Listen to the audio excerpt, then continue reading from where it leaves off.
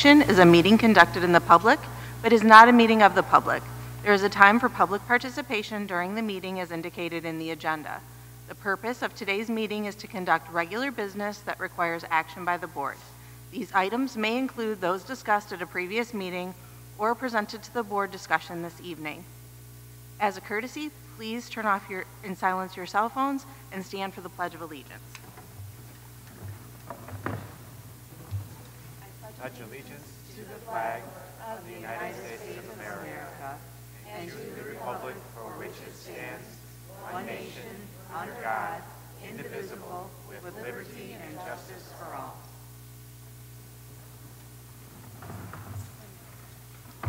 The Indigenous Land Acknowledgement Statement. Mount Pleasant Public Schools is honored to acknowledge the Anishinaabe people whose traditional land we are gathered on today. To recognize the Anishinaabe people and their ancestral land is our expression of gratitude and appreciation and a way of honoring the Indigenous people who have been living and working on the land since time immemorial, and whose land on which the Saginaw Chippewa Indian tribe have resided and who have continued to reside on for centuries. We feel it is important to understand the long-standing history of the land and to seek to understand our place within that history. Next is roll call. Courtney? Dana Calkins? Here. Tim Odekirk? Here. Willeen Pengel? Here. Courtney Stegman? Here. Jessica Jernigan? Here. Sheila Murphy? Here. Amy Bond? Here.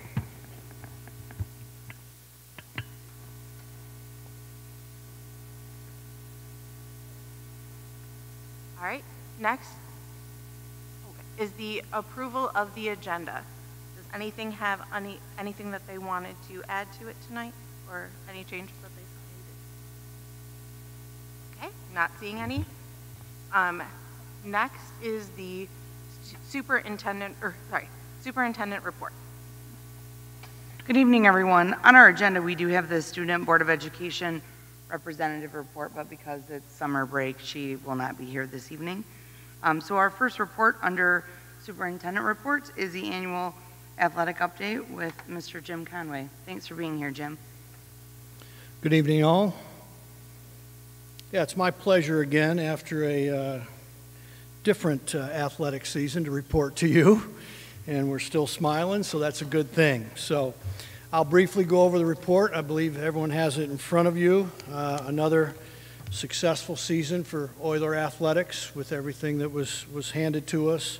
I have to say, I think the kids really responded very well, and in a very strange way. I think this whole experience was a good educational learning tool for them. Specifically, when the MHSAA mandated that we COVID test the kids, just how they handled it. Whether you believe in the test or not, it's how they handled it and how they helped each other. It was just a really neat experience to be on the front line and see that. And this was through 6th graders through 12th graders, so it was very interesting. But I have to give the kids an A+ on how they handled things, and certainly appreciate that. I'm sure it's something that they will never forget in their high school and middle school careers as they look back. But athletic facts here. We continue to hopefully do the right thing here. As you can see, we offer 16 sports. 13 offerings for the boys and 13 offerings for the girls. We offered 40 teams, and that was split across. We finally had a freshman girls basketball team for the first time in 6-7 years, and that was successful, so that was wonderful. That pulled us up to 20 girls teams and equal to 20 boys teams. So, as you can see, 38% of our current student body participate in at least one sport. We feel good about that, down maybe a tick.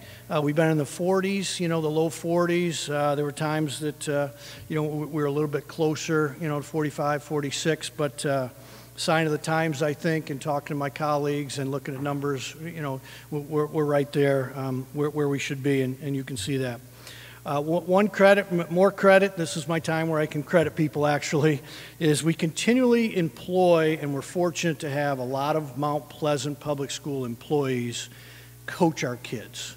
And we know coaching is teaching. So when you can get teachers to coach, that's what you want. We also have, I'll pick on Mr. Windrow. He's been here, for 4 decades, and we're very fortunate. He's in the halls every day with our kids, and he coaches, in 2 of our sports, which is fantastic. So as you can see, of the 40 sports we had, 28 of them are coached by full-time Mount Pleasant Public School employees, and I will tell you across the state that is a huge number. I mean, many school districts struggle to find coaches, let alone employees that coach.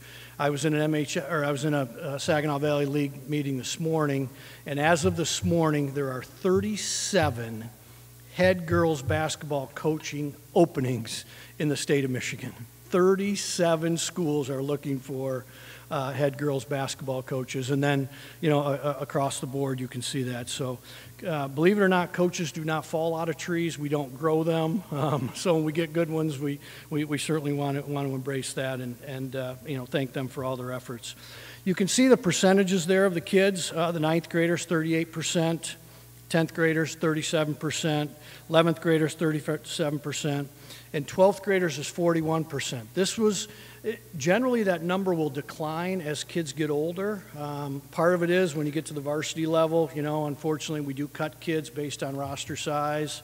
So the 41% in a senior class that's been higher than normal, so I felt very, very strong about that, and they had a good year. And maybe it was because some of them couldn't play last year that they said, hey, I'm going to go out, I'm going to go out with some Oiler pride and play my senior year. So we're fortunate to have that. One thing we're very proud of again is the academic summary.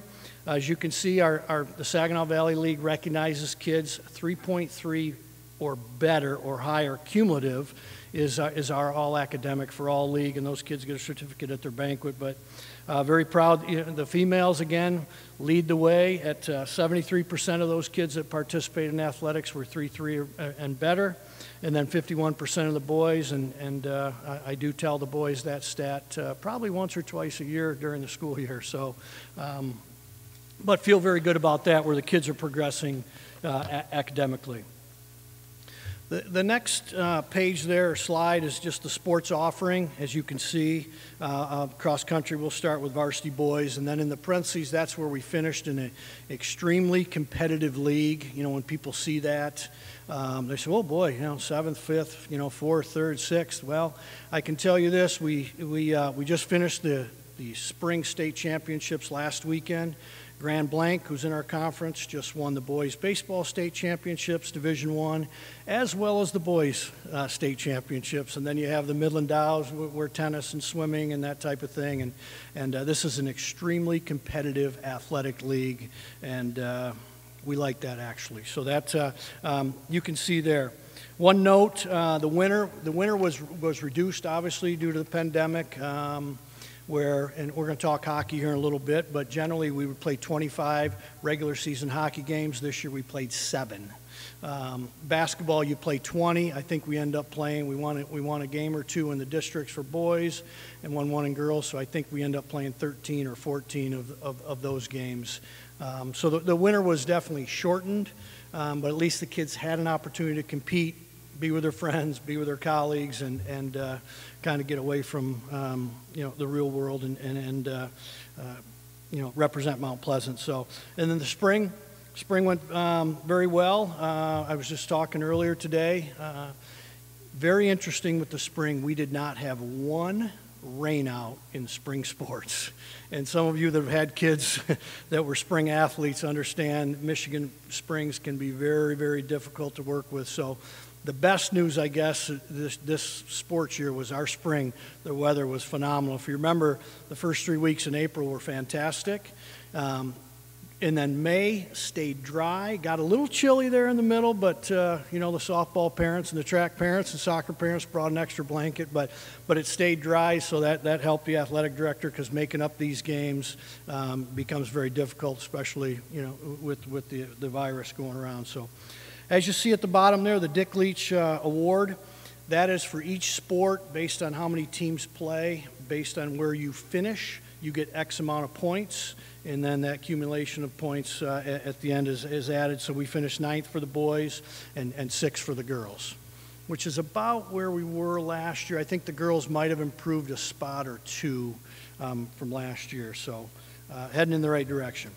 As always, you can see the MHSAA. 2 things. Number one, you know, our location is wonderful to host athletic events, you know, across the state with the Michigan High School Athletic Association, but then also our facilities continue to lend. More emails today about will you host next year, and I'm still not very smart and click yes, and one of these years I'll wise up and say no, let somebody else do it, but it's a chance to show off kind of our neighborhood, if you will. So we will continue to host those events. A couple of them were hosted at CMU, so we still have that relationship. 2 weeks ago, week ago Saturday, we hosted a super region for baseball, and then last Tuesday, we hosted the girls soccer or the girls softball quarterfinals. So that will continue. Multiple sport participation. This has been an emphasis with the MHSA. We're probably on the 3rd or 4th, 5th year of a heavy emphasis. We try to talk with kids. I try to motivate coaches to share student athletes, if you will. We are certainly in an age of specialization as you look across the country. Everybody wants that, you know, that Division I scholarship. We know less than 2% of kids get a Division I scholarship. We also know now that it's going to make it tougher because the Supreme Court ruled this morning that now college athletes will be paid. And now they want to know, you know, how much and how they're going to pay and that type of thing. So now there's parents there that not only see the scholarship out there, but potentially where their kids may get paid to play sports. If they're certainly good enough. So the numbers dictate there. Pretty decent there. Number of boys that play 2 or more sports, 101, and then the girls that play 2 or more sports, 75. We will continually work on that. Successful athletic programs. We're a big school, a little over 1,000 kids, which sounds big, but when we start specializing and kids only play one sport, that shrinks your pool down quite dramatically. So we need to, in Mount Pleasant, and I wish more schools did it, we really need to share athletes from a winter to a spring to a fall, that type of thing. It can be done, and we constantly talk about that with coaches. We try to work with each other, and it's difficult, not only with that, but then you're fighting the AAUs and the clubs and that type of thing. We'll keep going. We'll keep going. Just a few of the kids here, I always add, and again, I have to caveat this with, these are, you know, the athletes known to be competing, and already I realize I left off Andrew Funnell should be under baseball. He's going to join Michael Coughlin at Mid-Michigan. So congratulations to Andrew. This is the 2nd year in a row we are sending a student athlete to the Ivy League, which is fantastic. Of course, Tyler Huneman last year went to, he's at Harvard playing football, but hasn't played yet, of course, because of the pandemic. But Mackenzie will join him in the Ivy, and I know they're friends, and they've already, you know, started the trash talk between them and this and that. So it'll be neat to have 2 of those out there, and you can see, you know, across the board, you know, kids from different sports are going to continue on, which is fantastic. Any questions on athletics or?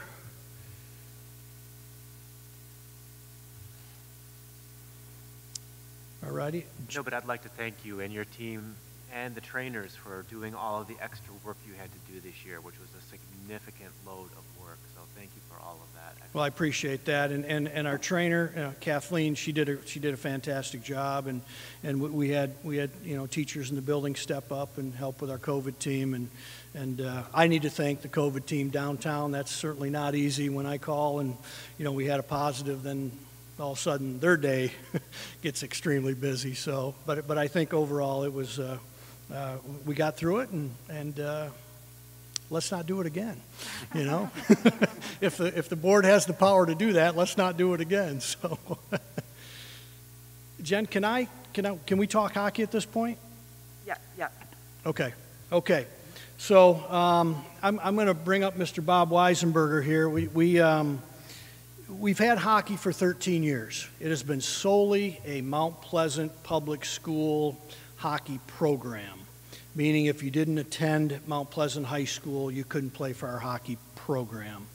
The last couple years, the numbers have dipped, which is unfortunate. So we are now at the point where we have to look at alternatives. The easy thing to do would be to say no more hockey. Nobody wants that. You're competitors, we're competitors. We would like to see this hockey program continue. Our opponents in the Saginaw Valley League wants to see hockey continue. The MHSA wants to see us continue. So we are investigating, looking into a cooperative program, which is allowable by the MHSA. Cooperative program basically means we will select certain schools, neighboring schools, that the kids would still go to the neighboring schools, but they could play hockey for Mount Pleasant. Whether the name changes or not, that's something that, you know, we work down the road. But that's kind of the state of the union where we are. We need bodies in skates to continue this going. And you know, Bob and his crew have done a good job of research. I will say this, and I'll let Bob speak. 44% of the teams that play high school hockey are now co-opted in the state of Michigan. And these schools are bigger than us. East Kentwood, who has a hockey rink, I don't know if you've been to East Kentwood, but it's like a community college. It's a very large facility. They co-op a hockey program, and many do. So we've tried to hang in there as long as possible, but we're to the point now where we feel like we have to discuss a co-op to kind of a survival. So I'll get out of the way and let Bob talk here real quickly and fill you in on the state of hockey. Thanks, Jim. Thank you for allowing us the opportunity here. It's kind of a bigger picture thing. I'm a longtime advocate of the recreation sportsplex here in Mount Pleasant, and as an integral part of that sportsplex that adds a lot, I think arguably adds quite a bit to this community, and built with, you know, no tax dollars, heavy philanthropy and effort to make that a unique thing for all of us in the community. Ice skating was the genesis of the program, whether it's figure skating, youth skating, or Mount Pleasant High School hockey. 13 years ago, we petitioned the Mount Pleasant School Board, and they graciously allowed us the opportunity, saying, understand this, you know, we're not going to be funding for the Mount Pleasant High School hockey. It's a pay-to-play sport. And we had all the numbers, and they had us go out and raise an additional $60,000 to $70,000 from people just giving money to support area skating. Because once they get into high school, we start to lose the numbers. And just getting a little tired of playing for grandpa and grandma and mom and dad. And so we've held those numbers for 13 years. We've been Mount Pleasant High School Oiler hockey. But what's most important for the area skaters is to be able to play area high school hockey. And right now, our numbers, you know, won't sustain that. The numbers of skaters remains static. It remains steady. Whereas many places throughout the country, those numbers are down, but we're remaining higher. It's just the number of kids that live in Mount Pleasant or go to Mount Pleasant High School, Mount Pleasant Public Schools. So kids from Alma, Shepherd, Ithaca, Beale City, Sacred Heart, Clare, Shepherd are part of the skating program because other rinks haven't survived. We have survived. And it's ice skating and high school hockey is integral to the ice rink's physical return. And in turn, the ice rink is important to the physical nature of the sportsplex. So I'm here not only as a 60-year-plus Mount Pleasant resident and a Mount Pleasant High School graduate and a Mount Pleasant High School hockey enthusiast, but I'm here for the rec center. I'm here for the Sportsplex, and I'm just delighted that you would at least hear me out and hear Jim out and consider allowing us to be a co-op to gather enough players to not put our kids. This year was the first year we kind of dipped below a real tipping point. And so for 13 years we've sustained ourselves, and now the numbers, a lot of people have moved to the, outside the school district and have their kids going there. Bottom line is that I appreciate you thinking about it, and I'm here for the rec center as well as for the kids in the area ice skating. So thank you for hearing me out. Appreciate it. Can I ask you a question? Oh, certainly. Are the student athletes who are currently involved in hockey and their families, do they support this move? Do they want to keep playing as a co-op? Absolutely. There are 140 high school hockey teams in the state. 60 of them are co-op. Jim will tell you the exact numbers maybe, but 5 years ago, there maybe was 24 co-ops. Make no mistake, this is a survival issue, and we have kept the cost the same, and the families have endorsed this area skating. I'm certain if I ask you guys if you've ever been to the rec center out there, you'd say yes or driven by it. It rocks. That place is busy, and the families truly support. Our numbers in the Amateur Hockey Association are very level. We've done a whale of a job enticing people, and when skating rinks that operate part-time in Gladwin or other communities that don't have them, they have their kids come here. So yes, I would say the families genuinely support the idea of co-op. In fact, Jim will tell you with a half smile on, he's had to tell people no for 13 years. We aren't going to have it because they've been all asking for it so that their kids can play. But it's been a good ride. It's just kind of met its day, and if we really truly need to keep it going for the physical strength of the Sportsplex there. So I guess I have a follow-up question as well. I'm right here. The advantage of the cooperative program seems pretty obvious from a recruitment point of view. Is there any drawbacks to having such a cooperative program that you didn't go there earlier? No, great question, and Jim may be a little better to address those. I would say the only drawback is, and we're cognizant of the total enrollment. So the way sports works, obviously they take, in hockey there's 3 divisions, so they just cut it. They take the top 33% enrollment schools, and that's Division I.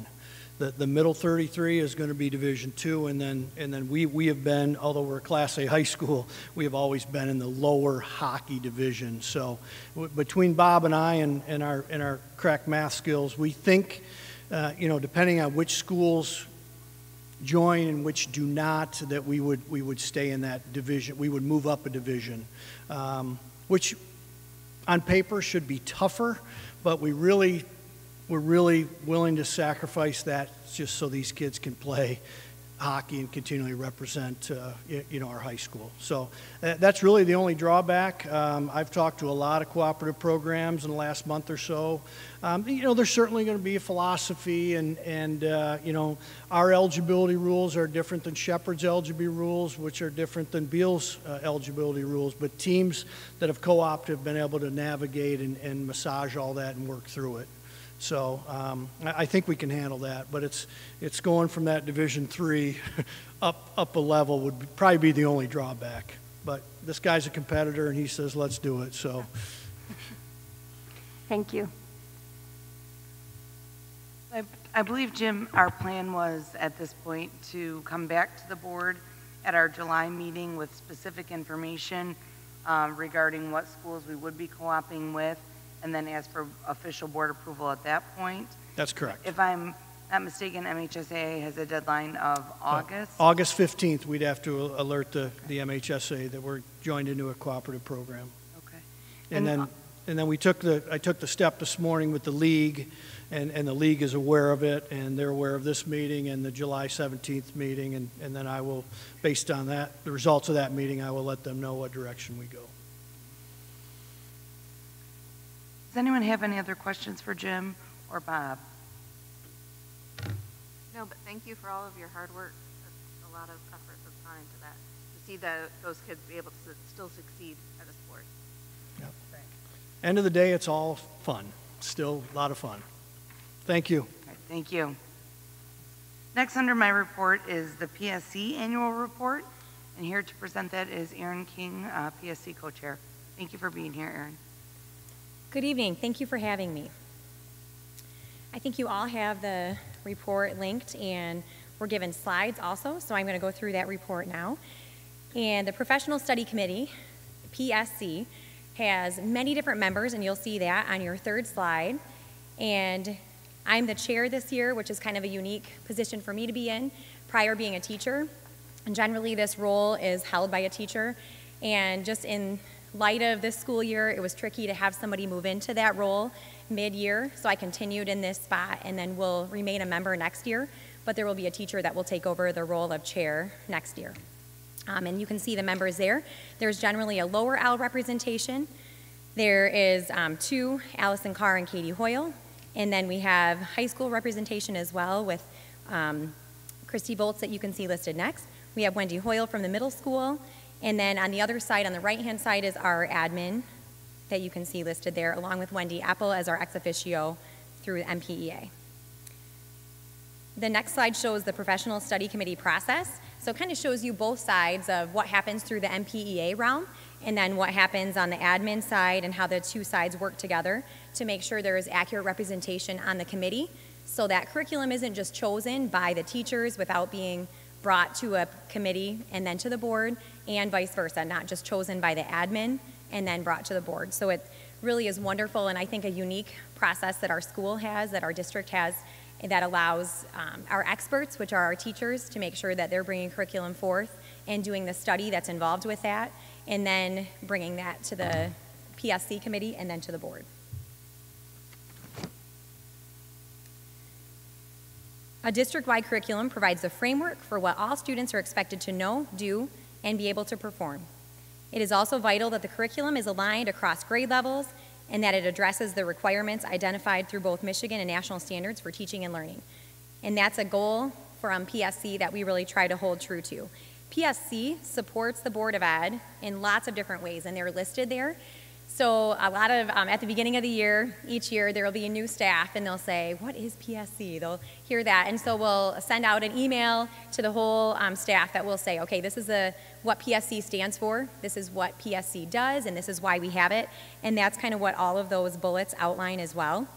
The key within the Professional Study Committee is it's a collaborative group that works together. It's kind of that bridge, teaching staff, admin, coming together to make sure that we're doing what's best for kids and following our state and national standards, and then making sure that we're providing a rigorous curriculum for our students.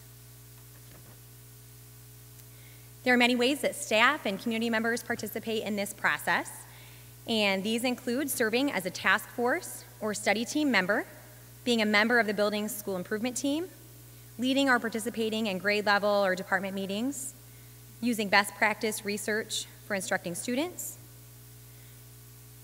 basing instructional decisions on student data, serving on PSC, sharing ideas for PSC, and supporting curriculum work as members of the Board of Education.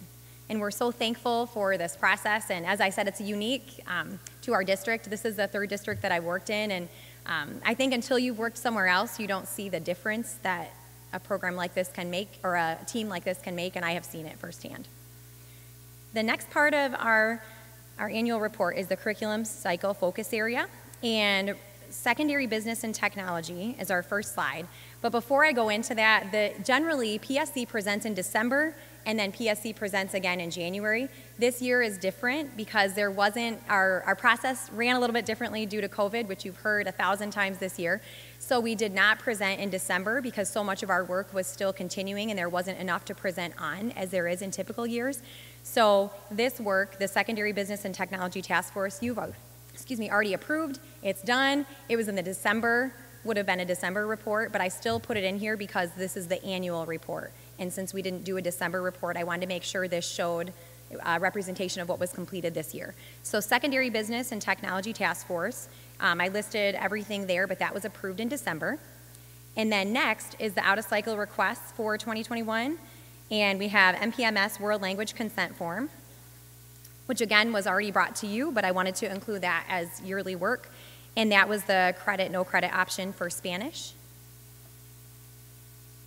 The next one is DK Big Day Curriculum, Journeys. And we adopted Journeys several years ago. I believe we were talking and we were thinking that it's been 5 years. Correct me if I'm wrong, Linda. I think this is our 6th year currently right now. We had a kind of a pilot year where we had teachers try it, and then this is our 5th year of implementation for K-5 Journeys for reading. We had Handwriting Without Tears in the past for DK, and it was working well. It wasn't that it wasn't working. However, we found that there was a component that we didn't know about prior that we tried last year that was for pre-K, or we call it in Mount Pleasant, DK. So we tried that out, and the teachers loved it. Our experts said, this is what we want to do. This helps our students being prepared for kindergarten. They're using the same language, seeing the same components, but at their level. So we decided this was best. Then checked in with you, and this was the route that we wanted to go. So that was purchased in December 2020.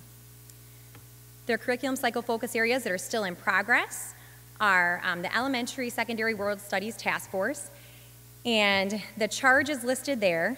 This group really hit the ground running this year, and they were ready to make sure, okay, we want to know what our charge is right away, even before you're ready to give it to us, because we're ready to do the work. They had standards that were adopted in February last year, and we know that COVID kind of put a halt on some of that work. So this task force continued working, and they're meeting even this summer. I think they met a little bit on June 9th, and then they're continuing to meet, and we'll finish up this work hopefully next year in November. You can see the charge outlined there. There were a few additions to this charge. Generally, there's a charge that's issued, and it has kind of the same components. You can see pacing guides, common assessments, course description, syllabus, all of those things. We added a few other pieces in. We wanted them to take a look at diversity. We wanted them to take a look at cross-curricular alignment and look at integration across grade levels also, making sure there's alignment with middle school and high school. The next slide shows the end of their charge, and we wanted them to answer the following in their report. How is diversity addressed in your content area with regard to culture, gender, race, or religion? And then we did discuss with them the board policy also. And then when I met with them, they had quite a few questions about what this looked like, and the conversation's been awesome, and they're continuing this work, and middle school is meeting with high school to make sure that we're covering everything that we can in the best way that we can for all of our students. The task force timeline is listed there as well, and as I said, our hope is that they would finish next year and maybe present to us in October, and then we'd be ready to present to you in November so that they'd be ready for that course book if they have any changes when it needs to be ready for January 2022. I always say that backwards. I hope that was right. And then our elementary, we would like them to be wrapped up in March 2022, and then they would come to us then. We would come to you probably in April, and then it would be ready for that following year in case there needed to be items purchased or things like that. We always want to make sure that's ready so that over the summer, teachers could get acclimated with that material. And MPHS had a science task force preview charge given, which is not common. This is my 5th year or 6th year on PSC, and I don't think we've given a preview charge before. But again, we have a group just like World Studies that was ready to hit the ground running. And we weren't quite ready at PSC because their cycle starts next year. But they said, hey, we want to work this summer. We really are ready to make sure that this summer we can put the work in, and maybe during the school year it's a little bit trickier to have that time. So we issued them a preview charge just for the high school, and the middle school charge will mirror that, but the middle school wasn't quite ready at this point to work this summer, and then they will work on their traditional schedule next year. So you can see an issue of that task force preview charge there, and then also their timeline. Generally, the secondary follows a timeline of January to the following December, and then elementary follows the school year. And the reason for that is just in case there's changes with courses, they need to be ready to be put into that course book in January so that students can schedule class well. So the counselors don't go quite as crazy when they're scheduling classes for students. We have points of pride for 2021. It was, if I'm being 100% honest with you, it was really, really difficult this year to be completely transparent with communication and make sure I was juggling all of the balls that I was trying to juggle. And I worked really hard. I know I dropped lots of them, and once I did, I tried to fix that and make sure we were meeting. So I really feel like communication is a priority, and it was a priority especially this year, because we knew people are being asked to do more than they've ever been asked to do, and we all feel like there's less time, even though there's the same amount of time. So we really tried hard to make sure there were email updates that were going out after meetings, and that way staff knew what was happening within the PLC realm. And after each email, there were lots of questions, which is awesome. That shows people are reading what's coming to them, and that shows that they're interested in the work that's affecting them as Mount Pleasant Public School employees. So communication is a point of pride. As well as face-to-face meetings, again, that was really difficult this year due to scheduling and COVID and just the logistics of the position that I'm in now and having time to, I don't have a prep period built in, which sounds amazing. If someone wants to implement that and give a principal a prep period, that sounds amazing. But it doesn't quite work that way. So it was really difficult for me during just certain times of the day to be able to meet, but that was a priority to make sure that we're able to meet face to face. That's always better than an email. That's always better than a phone call. And I think we all feel like it's better than a Zoom at this point, is a face-to-face meeting. If you look on the next slide, it'll actually be two, thank you, Jennifer, on your page 28, that's the curriculum cycle review. And all we do each year is just roll that over. So you'll see 19-20 disappear next year, and then we'll just add 24-25 onto the right of that. And there are small tweaks that we've made over the years because we wanted to make sure that one particular year didn't have a heavy year of study with really, really heavy curriculum areas all being at the same time. For example, we wouldn't want, if you look at 2021, we wouldn't want world studies to be also with English language arts, to be also with math. Those are all three very meaty areas that take a significant amount of time and cost more money because you're involving more people. So we really tried to spread that out, and have only made small tweaks over the years. So I'm sure you're familiar with this if you've been on the board for a little bit, and if you're not, this is something that stays the same, and it will just add another year onto the right after this year. So the recommendations for approval sound a little goofy also this year because really you already did this in December, but again, to represent our year, the annual report lists these items, which is approve secondary business and technology task force report and approve the Journeys Big Day curriculum, which you've already done both of those things. So if you look on slide 31, there is no cost, which is a rejoice moment, right? It says zero. Ginger's smiling at me with her eyes above her mask, saying thank you that there's $0, right? And if you look, Big Day was already approved in December, and that's the reference there, that's cost, and then everything else, there wasn't a cost. But I wanted to list that, as I said, for the annual report. So we just are so thankful for this committee and for the work that they do and the time that they put in. It isn't just one meeting a month. There's lots that goes into that. Many of the members are working with task forces and having to field those emails and go to those meetings and be the liaison for PSC, and it takes an immense amount of time, and it is just a team effort, and we appreciate all of that. Do you have any questions for me about anything that you've seen so far, or anything about PSC?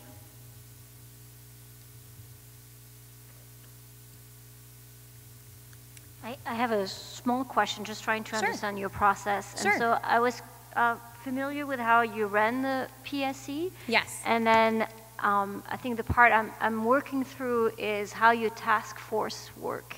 And so if I understand right, and feel free to correct me. Sure. for a specific area, so let's just pick the one you had today, like world studies, is there PSC members that are assigned to the specific task force and then build an additional group that then meets separately and then report back to PSC? Is that how that works? Yeah, you just nailed all of it. So I'll go through that one. That's a great example because it's going on right now. So for example, there's always a liaison from PSC. So in this instance, it's our high school principal. And then we have a liaison with PSC, and then there's also PSC chairs. So we have 2 PSC chairs, one's at the middle school level and one's at the high school level for the secondary.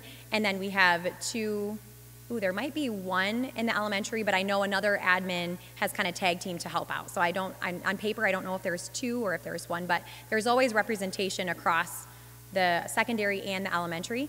And then as we put this task force or put the charge together, we try to meet as a PSC team and figure out, okay, who's going to be interested in this committee first of all? Because you don't want to just appoint somebody if it's not an area of interest, and you want to make sure that it's someone that has leadership skills, someone that has, like I said, an interest, someone that is ready for this type of work, someone that is in that particular area. You wouldn't want a 5th grade teacher, obviously, on the secondary committee, so we really try to pay attention to that.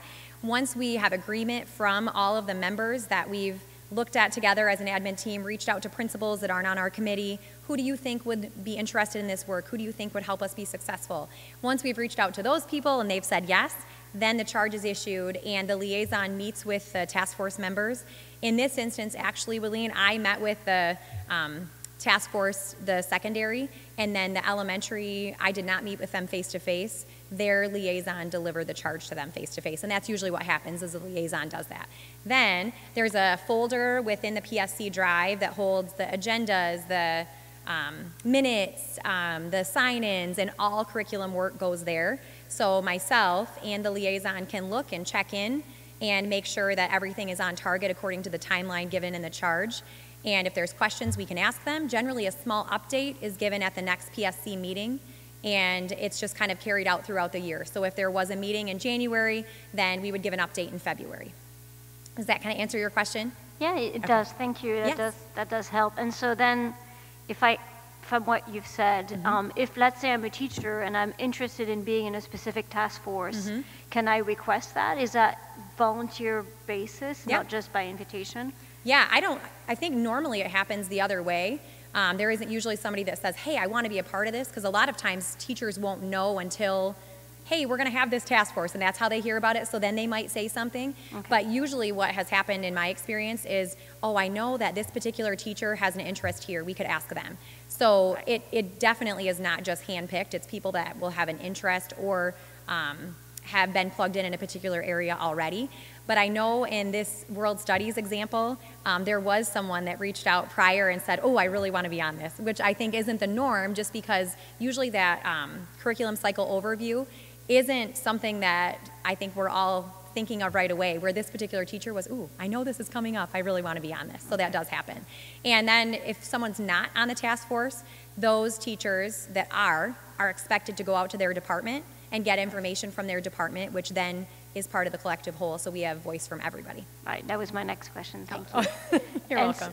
And so then as a board, we then have one board member that attends the PSC meetings, and this year it's you, Dana, right? Okay.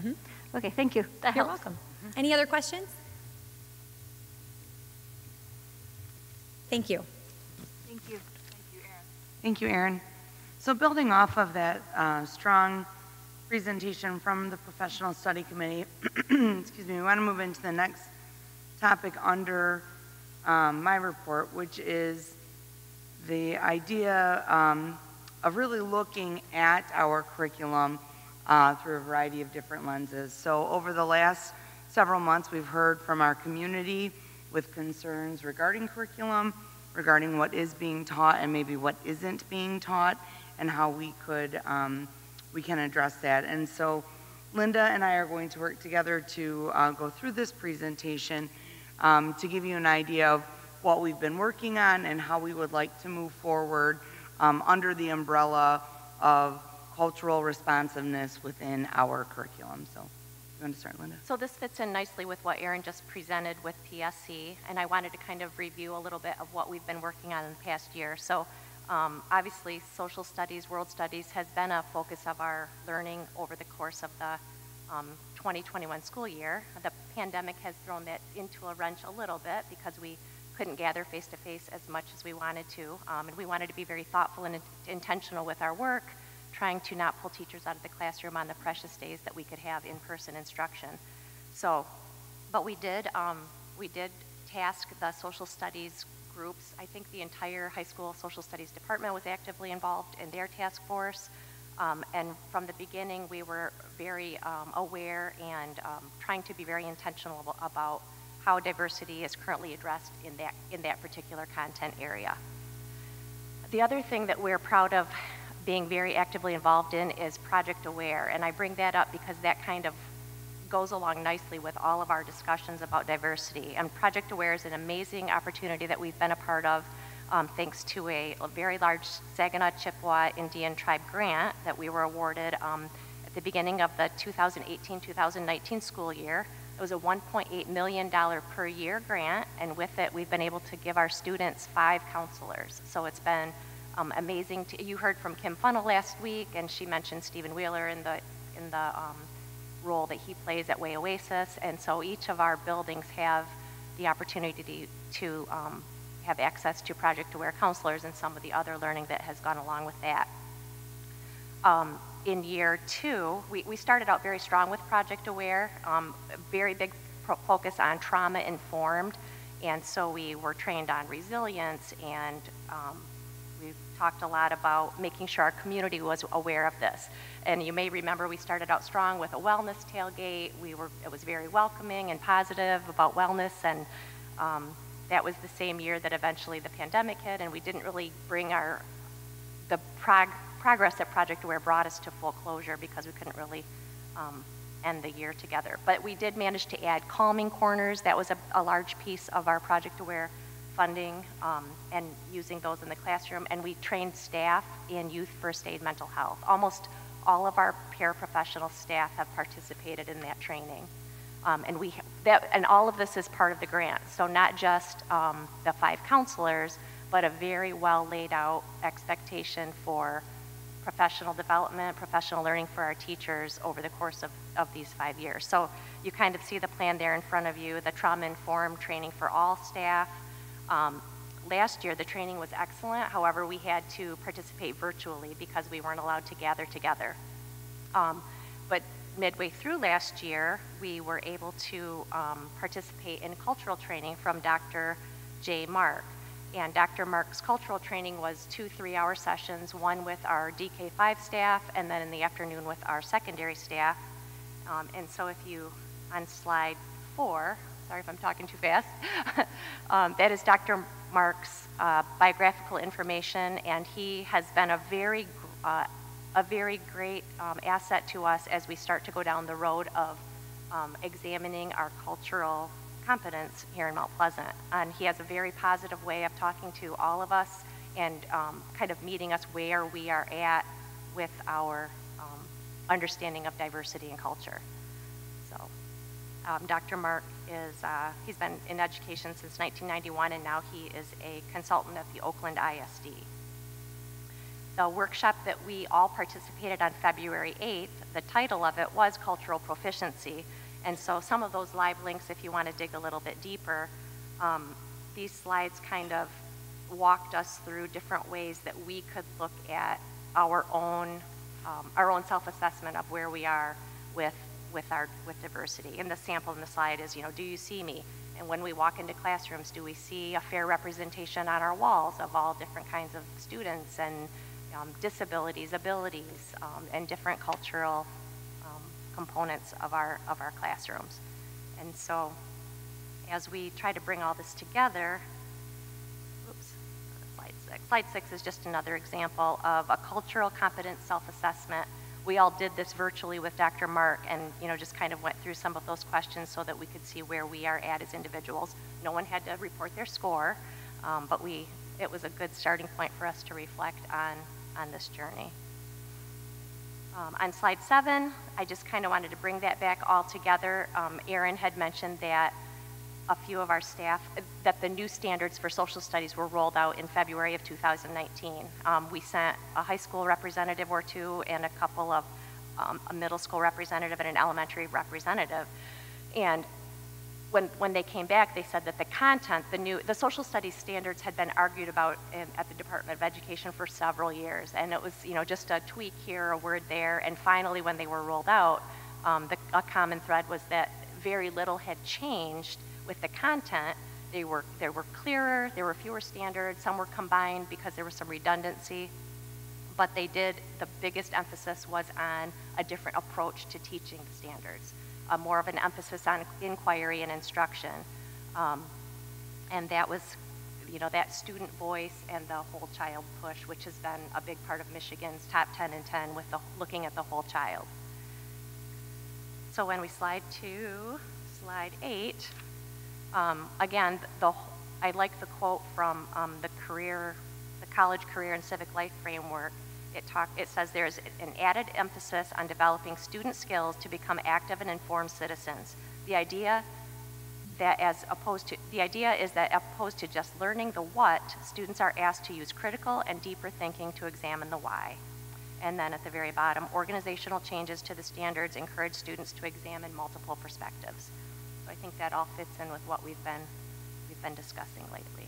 So I've been doing all the talking. Do you want to? Well, sure, I can jump in here. So the idea would be, as we move forward and we look at what Aaron just presented with the academic departments that would be up for review in the 21-22 school year, we would like to create an additional task force that would take an intensive look at our curriculum under the lens of culturally responsive curriculum.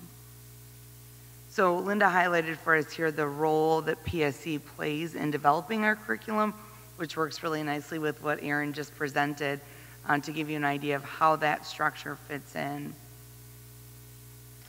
On this slide, I wanted to mention that our local Gratiot Isabella RESD is going to focus on social studies next year as well. And over the course of my time with Mount Pleasant, we have participated in math essentials. So we get together with other professionals from other districts and kind of compare notes on kind of those standards that are absolutely non-negotiable. In fact, I think math is called non-negotiable standards, and language arts is the high essential literacy standards. They want to take that approach with all of the Gratiot Isabella RESD now that the standards are out, and then kind of come up with another list of these non-negotiable standards that we kind of all have in common in our local area. We really want to be a part of that. And then the study year for English language arts is also beginning in 21-22. We included for you a few links for different curriculum resources. I know these are resources that some of you are already aware of, but just some publications that might help guide our work. The idea would be a proposed timeline that we would like to work to establish a task force yet this summer. And the task force, to Eileen's question, would be representative of members of PSC and members throughout the district. We would work to make sure that all grade levels, disciplines, there's a wide variety of representation in both teachers and administrators. We would like to bring that group together, review the initial charge and scope of work, and get them sort of kicked off on their work. In the fall, we believe that surveying our students, staff, our parents, and our community members is a critical piece to inform this work. We already have planned to continue our professional development with Dr. Marks, and we would envision that the task force would continue meeting. Dr. Marks will be meeting with our secondary staff on October 15th. Yep. And then if you see in the spring, he has a scheduled professional development with our elementary staff in February. So that's work that's already planned and will move forward. We would envision that the task force would continue meeting with the idea of bringing an update to the board in either May or June of next year. And I don't think that, I think two big points. First is that we want to make sure that there's a clear understanding that this work to be done well will take time. And so I'm not meaning to say that by May or June the work will be done, but I think that within the school year, our group should be able to come back to the board to say, this is what we've accomplished, and this is where we believe we need to go next. So ideas, you know, the task force charged some ideas that we would ask them to look at in the investigation would be use of a scorecard tool to evaluate our curriculum. So how is diversity addressed in our curriculum? Are our classroom libraries representative of diverse authors and characters? Are there a variety of perspectives represented in our curriculum? We believe because of the timing with ELA and World Studies Task Force already up and running, those would be easy departments to partner with. To evaluate the scorecard responses from our staff and from our community. And then really to make some recommendations for what steps are next in this review process. Again, to do this well, the work won't be free. And so that's something that we want to make sure. We're just really putting budget estimates together. We believe to bring this group together, it'll likely be a group of around 15 people. So that means that we will have to pay for either extended contract pay for summer work or sub-coverage if they meet during the school year. Professional development, you know, we're not sure what else we might want to do with Dr. Marks. Right now, the professional development that he is bringing to our district is paid for through the Project Aware grant, but there is a chance that we may want to do more with Dr. Marks, and so we may need additional funds for that. And then ultimately, the recommendation could be that we need to purchase different curriculum, and we don't know obviously what those expenses would be at this time. That was meant to be sort of just a summary overview of where we're thinking we'd like to take the next steps. We recognize that there are a wide variety of opinions, and we want to support our staff and our community in moving forward together. And we feel like this is a mechanism that we have that's evaluated and continue to move our curriculum forward for the last several years. So we'd like to, under that same umbrella, continue working in that vein.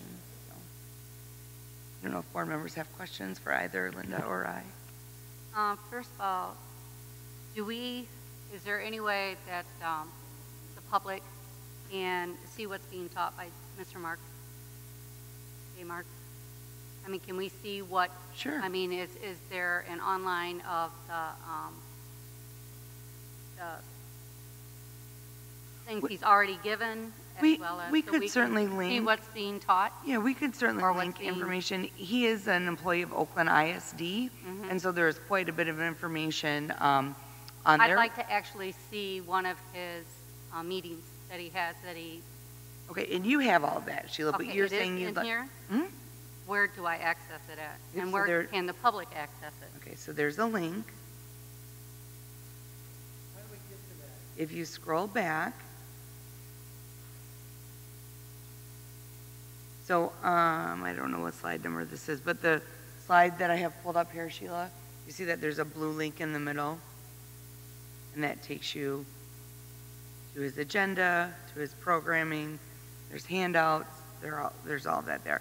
And we can post that on our website. Okay, that's the first thing. The second thing is, are we, under the circumstances that there's concern about CRT being entered into, are we having any plans to allow any parents to have any input? Mm-hmm. Right, I remember I said that there would be surveys. We could. I mean, actually reading the material and having some input before it comes to us. Sure. To that point, I know that we're looking at about a year from now for a final report. And I ask this with the understanding that this is totally a work in progress, but can we maybe establish some touch points throughout the year, throughout the process, so that we can see, where we are and how it's going? Can we get the occasional update? Yes, so every month, Linda provides an update on PSC to the board meeting, so she will include an update for this committee every month. Perfect, thank you. And so, and maybe I'll continue along the same lines. How can the board help in this process or support the task force for this project? And so you do have a board representative on the task force through Dana. You certainly would be invited to attend any professional development, as I've tried to always do, to make sure, it's especially easy when it was virtual, but to make sure that you're aware of the times and dates of professional development. Linda, I don't know if there are other ways board members can support the task force process. I mean, depending on if we organize, more parent involvement or, other outside entities on the task forces, then that would be something we could have Thank more you. involvement.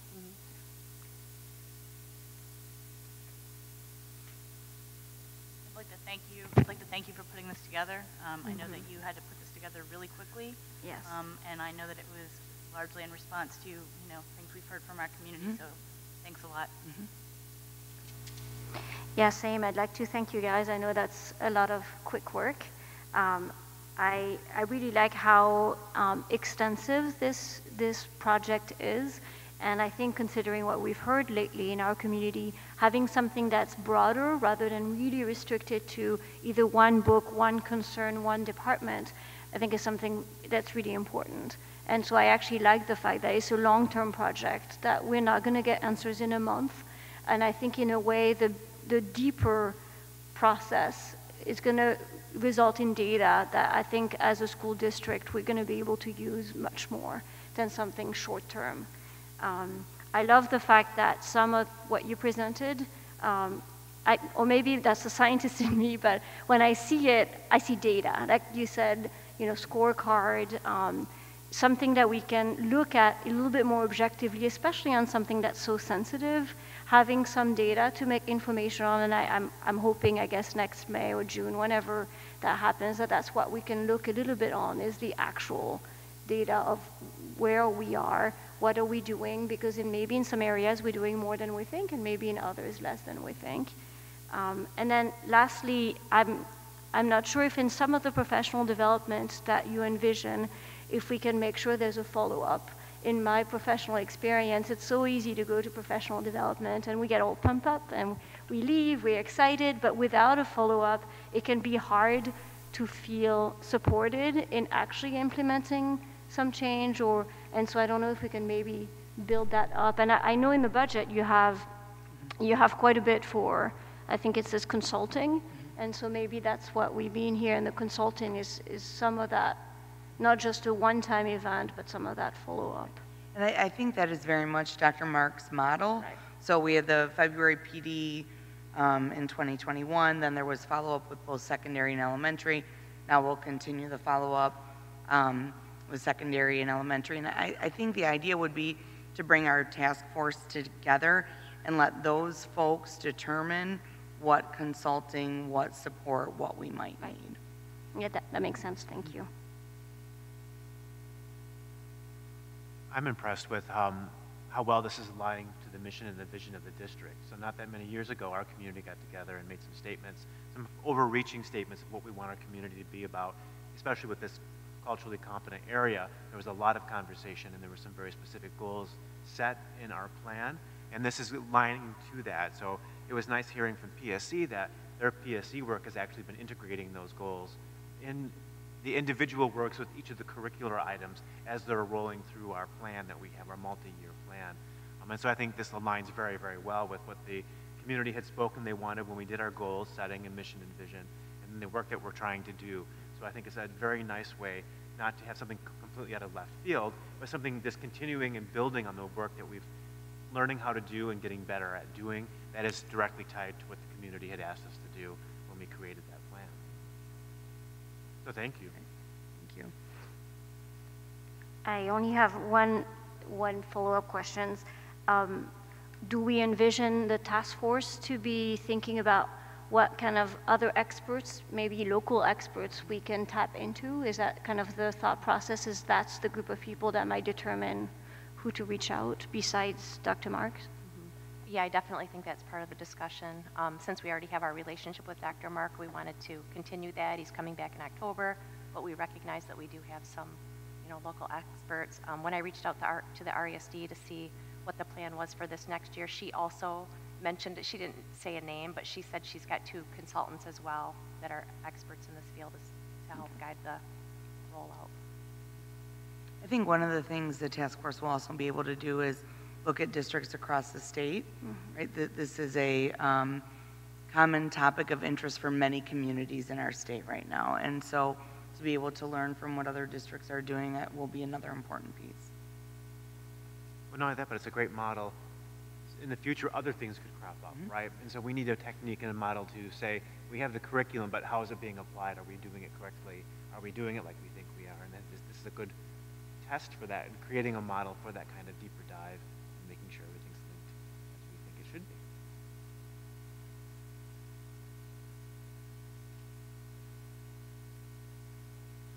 Thanks again for putting this together. We will continue to keep you updated as we move forward. So, the next item under my report is the Yo and Yo auditing services for 21-22. Ginger. Yes, you have before you the annual engagement letter from our auditors, Yo and Yo, just kind of covering their scope of work for the upcoming audit. It covers, not only the fact that they'll be auditing our financials and our federal programs, also our bond programs, and our internal controls. This is, like I said, just an annual letter. It's informative only. No action is needed by the board tonight, but just an engagement letter, a long one.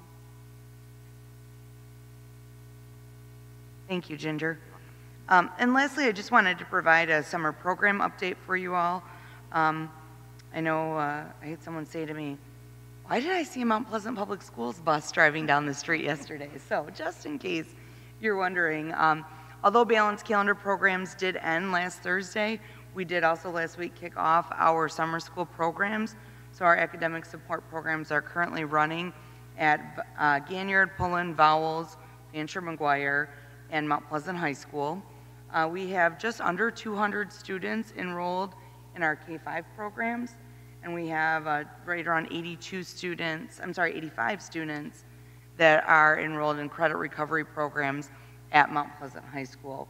We do also have a Mount Pleasant Middle School summer school program, but that will not start again until August, so there's a little bit of a break there. But all those programs are utilizing our buses. In addition, our PEAK program is up and running full this year. So PEAK is using buses for some of their field trips and their special programming and that kind of thing. We do have PEAK programs this summer at Vowels, Fancher, and Pullen. We are also running our Meet Up and Eat Up program. That is our food distribution program. So we are distributing meals to all community members age 0 to 18 once a week on Wednesdays. Families can pick up 7 breakfasts and 7 lunches for each child in their family. We do also provide free meals to any special education student up to age 26. So every other week at meal distribution, we will also be distributing Nutrition Club bags. That's a partnership that we continue with the Community Compassion Network. So this week is a week where we will have Nutrition Club bags. So the only week where we are not doing our food distribution is during the week of July 5th. So that July 5th is a Monday, so I guess July 7th would be the Wednesday of that week. We won't have that major food distribution.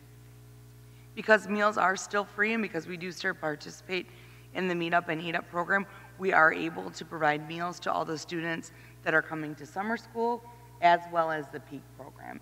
So we have a very active, very busy kitchen this summer as we're feeding students all over our community. So in addition to those programs, certainly we have our athletic open gyms, training exercises, activities that are going on, and then also good old-fashioned driver's training is happening right here at Mount Pleasant High School. So although we are quote-unquote closed for the summer, it is really shaping up to be a very busy summer around the district. So you will likely see lots of movement and lots of vehicles from our fleet all around the community all summer.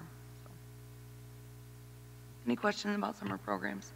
I do have a question. I was wondering if we had on our website a place where if a parent wants to participate in some of these activities, and I'm particularly thinking of the athletic activities, they can find that out. I know some of it is posted on like boards all over schools, but the online orders haven't seen those. And so I'm not sure if we currently have that location, but it would be nice to have spots for elementary and middle and high school where, as a parent, I could say, hey, maybe my child is vaccinated now and can participate, or I feel like it's okay now in X, Y, and Z, and find that information. I can coordinate and put all the summer information together. I know we have the meet up information there.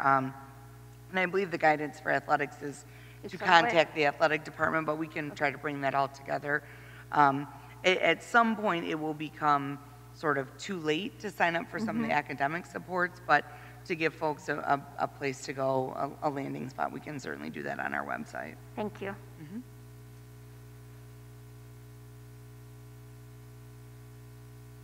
And that's all for my report this evening. Okay, thank you. Next is the requested financial reports from Ginger. I have for you the financial reports for general fund and special service funds, comparing for revenue and expenditures, comparing budget to actual for the month ending May 2020 and the month ending May 2021. For general fund, revenues are at 71% of budget this year compared to 71% of budget last year. Expenditures are at 76% of budget this year compared to 75% last year, so we're still right on target with our spending from prior year. For special service funds, athletics, revenue is at 0% this year compared to 12% last year, and expenditures are at 30% this year compared to 81% last year. This is a self-sustaining sports. This is hockey and pom, and we do have revenue coming in to cover those expenditures yet this year. For the Children's Learning Center, revenue is at 95% of budget this year compared to 90% last year, and expenditures are at 75% of budget this year compared to 80% last year. For the nurse testing program, we'll never have revenues in this program again. We're spending down fund balance, so expenditures are at 3% this year compared to 8% last year. For the food services, revenue is at 76% of budget this year compared to 77% last year, and expenditures are at 59% this year compared to 80% last year.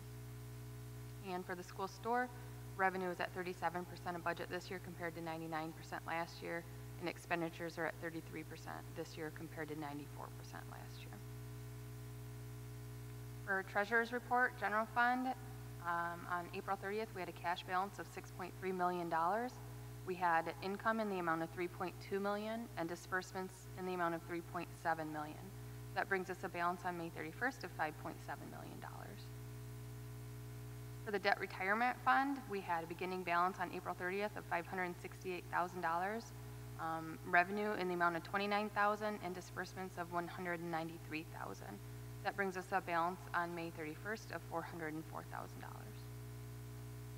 And for the capital projects fund, we had a balance on April 30th of $2.8 million, a small amount of interest income, less than $100 there, and no disbursements for the month of April. That brings us a balance on May 31st of $2.8 million. And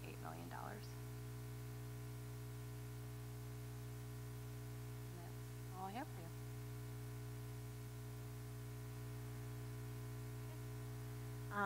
Next is correspondence. Over the last month, we have had correspondence that has all been entered into your board packet. We have received that from Eric Chaircover, Xantha Karp, Harper Trommer Beardsley, Jennifer Shiza, Celie Bush, Bob Bush, Joshua Adams, Jennifer Drevin, Diane Steyer, Tobin Dennis, Amanda Eden Garrison, Lisa Wiley, Kyan Gilsdorf, Alcentra, Amy Perchbacher, and Nicole Hagel, and Kelly Fountain. Next up is the consent agenda. With the consent items, the first being the approval of the June 7th, 2021 regular meeting minutes. So moved. Second. All in favor, say aye. Aye. Any opposed? And that unanimously passes. Next is the financial with the approval of the bills. That is in your board packet. Is there a motion to have that pass? So moved. Second. All in favor say aye. Aye. Any opposed? And that passes. Next is a roll call vote for the MHSAA 2021-2022 resolution, which we heard earlier today. Actually, and I think Mr. Conway has some additional information he'll share with us quickly. Thank you, Jim. Yeah, this is just the annual approval from the board that you're aware of, that for us to participate in the MHSA, there's certain rules, regulations that we will continue to follow. So this is an annual, hopefully yes vote that we're alerting the MHSA that our school board and school district is very aware of the do's and don'ts of athletics. Thank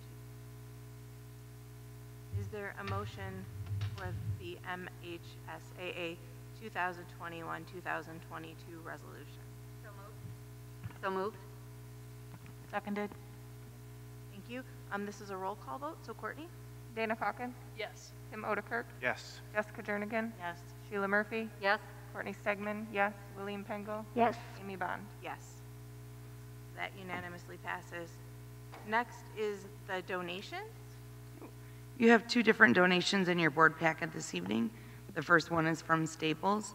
Staples has donated 204 care packages that have hand sanitizer and tissues to the value of $1,020. That'll be distributed throughout the district. We also have a donation, an anonymous donation of $3,000 to be used by the staff and students at Ganyard Elementary. And we're asking that you accept those donations this evening. Is there a motion to accept the donations from Staples and the anonymous donation to Ganyard Elementary School? So moved. Second.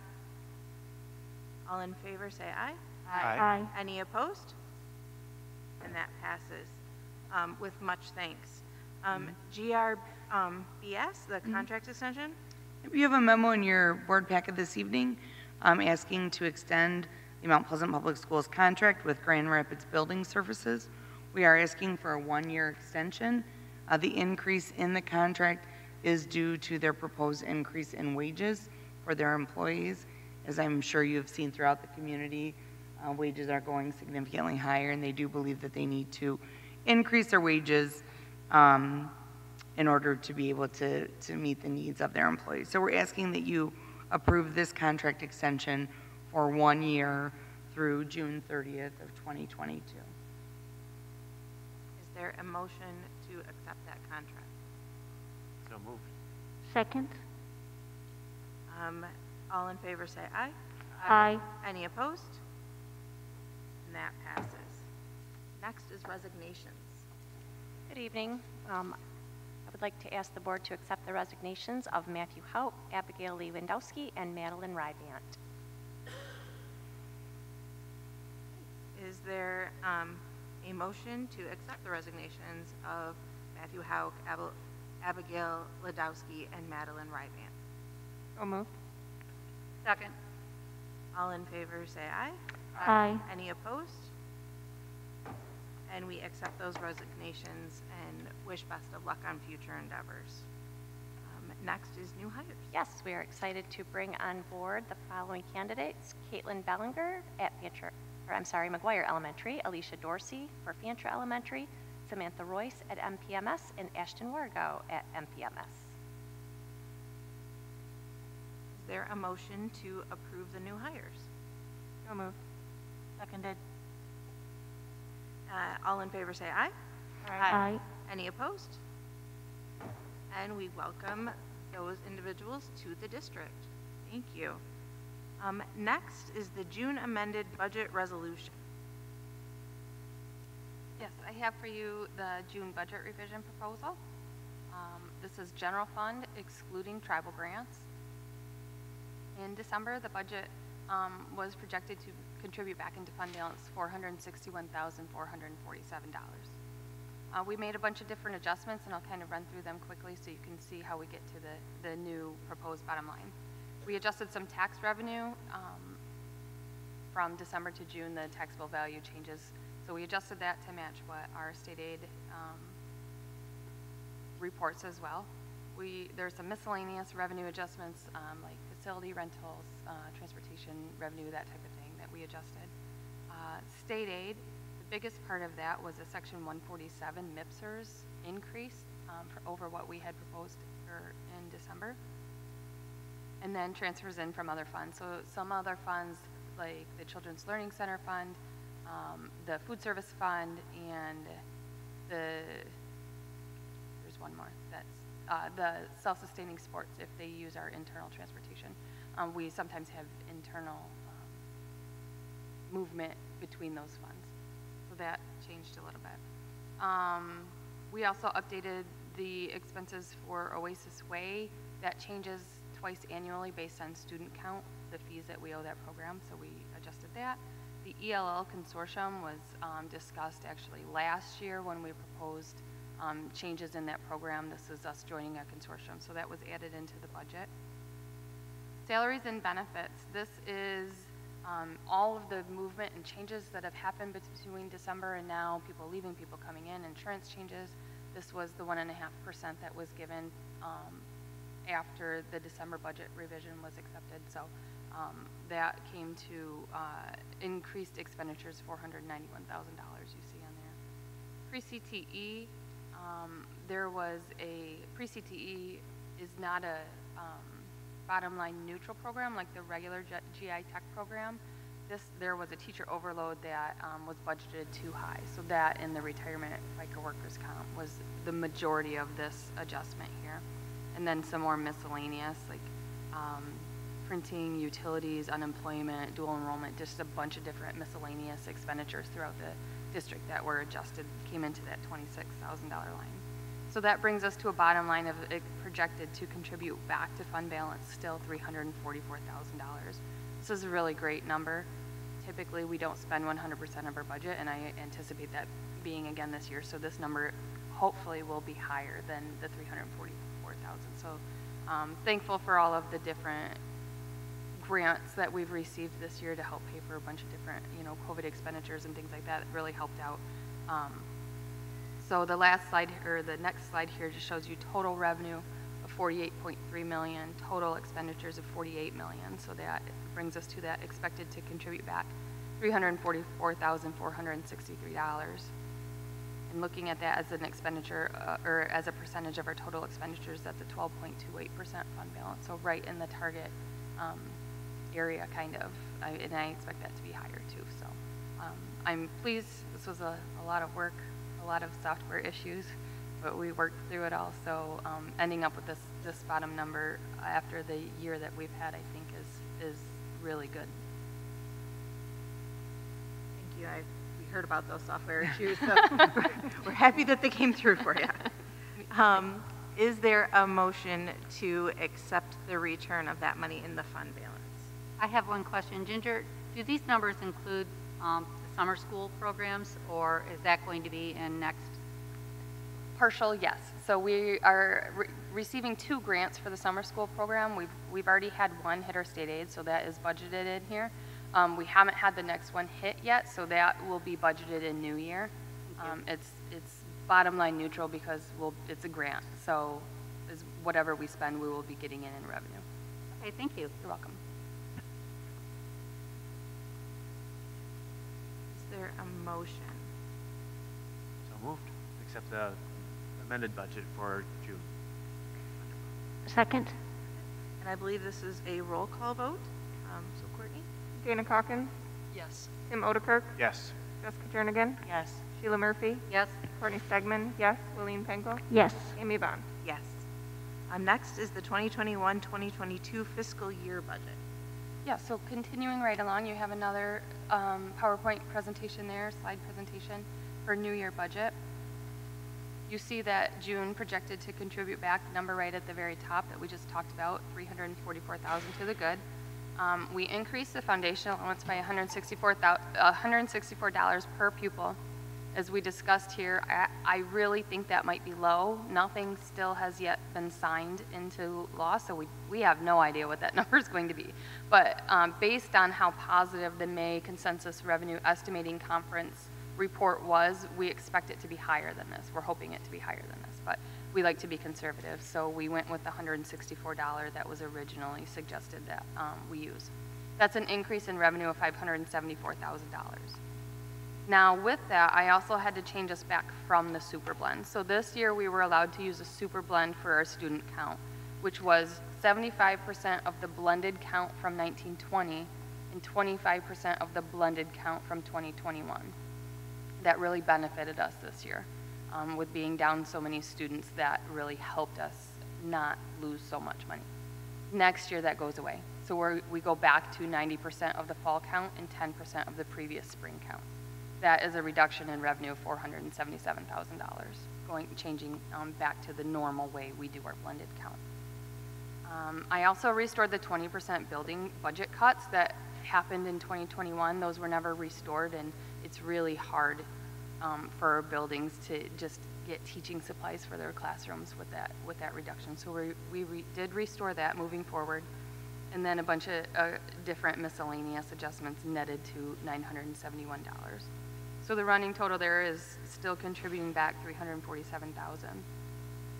You just approved the GRBS contract increase. That was an additional expense of $108,000 as they want to give their staff a raise. That obviously has to flow through to us also. And then the biggest adjustment is the salary and benefit changes. So I adjusted the hard cap. We know what it will be starting January 2022, so I adjusted that prorated amount for how much we're allowed to pay for health insurance for our employees. I increased the retirement percentage. We know it was, the district has to pay 40, in 2021 it was 42.72% that we pay on every dollar for salaries into retirement. Moving forward, the next year it's 43.28%. So we increased that. We rolled everyone up a step. We do this every year for budgeting purposes to make sure that we're covering those increases that happen throughout the year. So when all of those changes are said and done, we're looking at projected to spend into fund balance $101,000. I think this will get better as we hear what our foundation allowance increase will be, but also the big unknown is what our student count will look like next fall. That's really hard to predict. We predicted flat since we predicted a lower foundation allowance increase. So it'll be interesting to see what happens as we move forward, but I'm pretty comfortable with this number here because I really do think it will get better as we move forward. So that looks like a total revenue of $47.1 million, total expenditures of $47.2. This is lower than the total you saw in the June amendment we just approved because a lot of our federal grants went away, so revenue and expenditures went away. Projected to spend into fund balance $101,829, which is a 12.26% of our total expenditure for our fund balance, which is still a fairly decent number. Are there any questions for Ginger?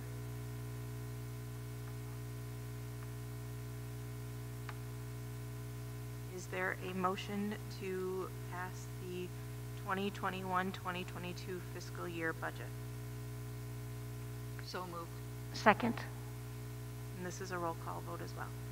Tina Calkins, Yes. Tim Odekirk, Yes. Jessica Jernigan, Yes. Sheila Murphy, Yes. Courtney Stegman, yes, William Pengel, Yes. Amy Bond. Yes. And that unanimously passes.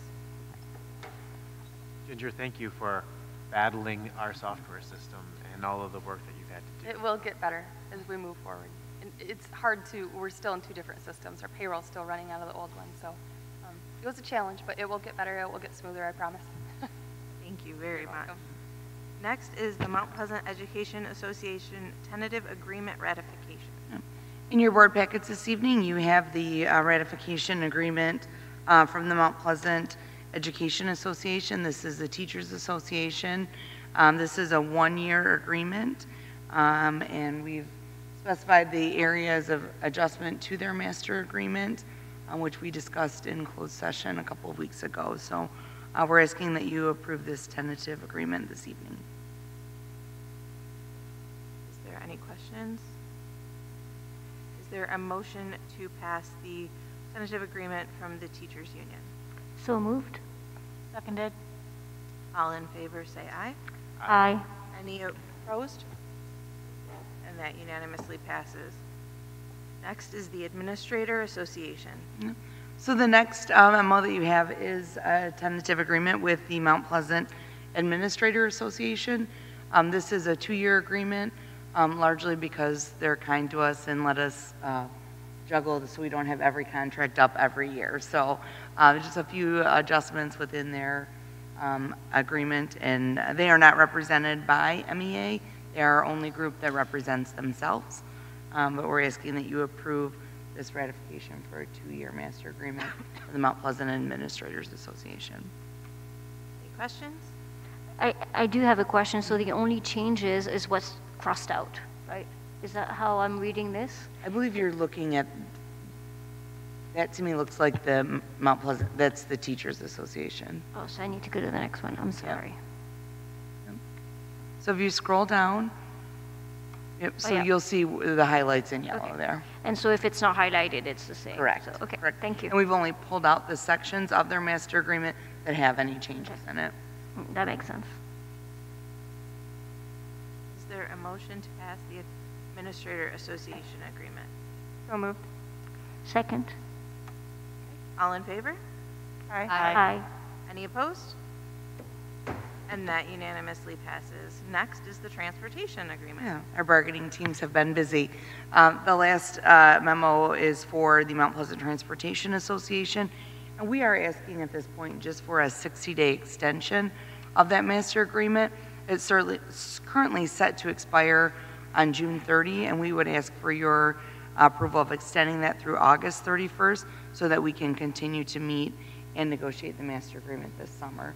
So we believe that we'll be able to come back to you with more of a bargain contract by the end of the summer. Are there any questions? Is there a motion to pass the extension of the contract? So moved. Second? All in favor say aye. Aye. Any opposed? Okay, and that unanimously passes as well. Next, we come to public comment. As we have in weeks past, I will go ahead and read the name. You have time to come up to address the board. Please state your name and where you reside in, and Mr. Odekirk will let you know when your time is up. For those that might be new to attending, this is not a time that the board will respond to answers. This is a time for you as individuals to address the board for public comment. First up is Pat Berge.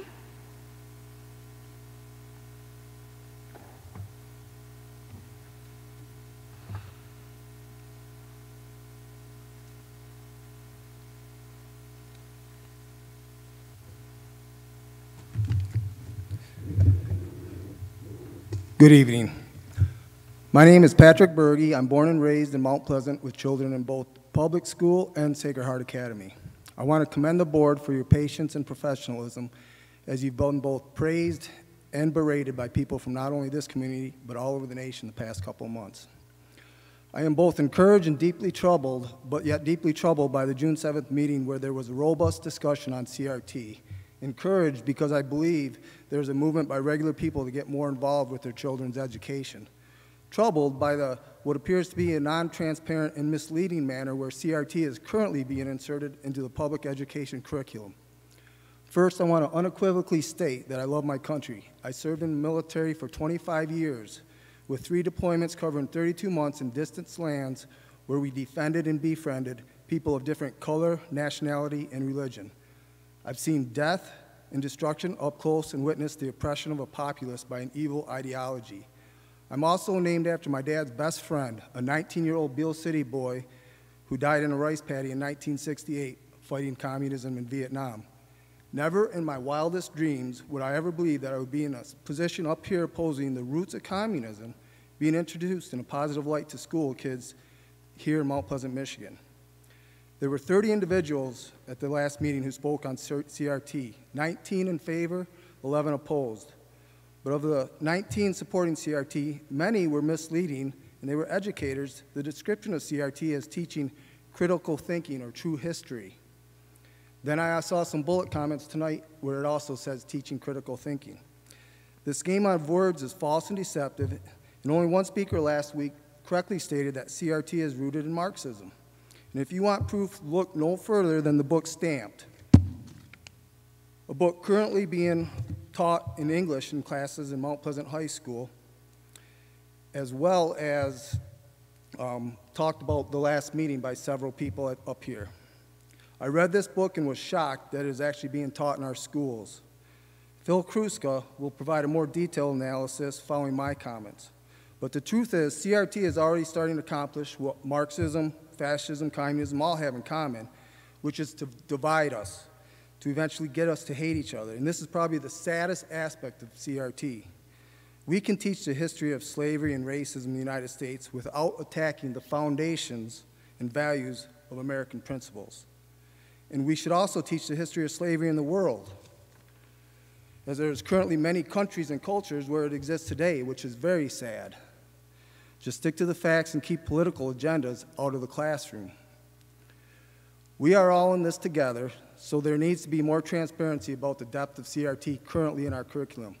I would request that the curriculum, the syllabus, required reading, suggested reading be made public for all the public to be able to see what is being taught to our children. I am here as a proud American who loves my country. I'm an ally to all. I willingly sacrificed 25 years of my life so that all of you have the freedoms and liberties and opportunities no other country in the world has.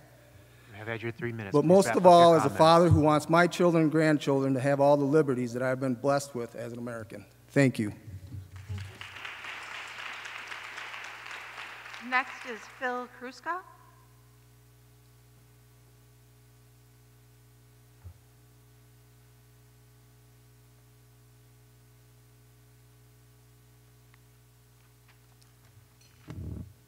My name is Phil Kruska, and I'm a resident of Mount Pleasant.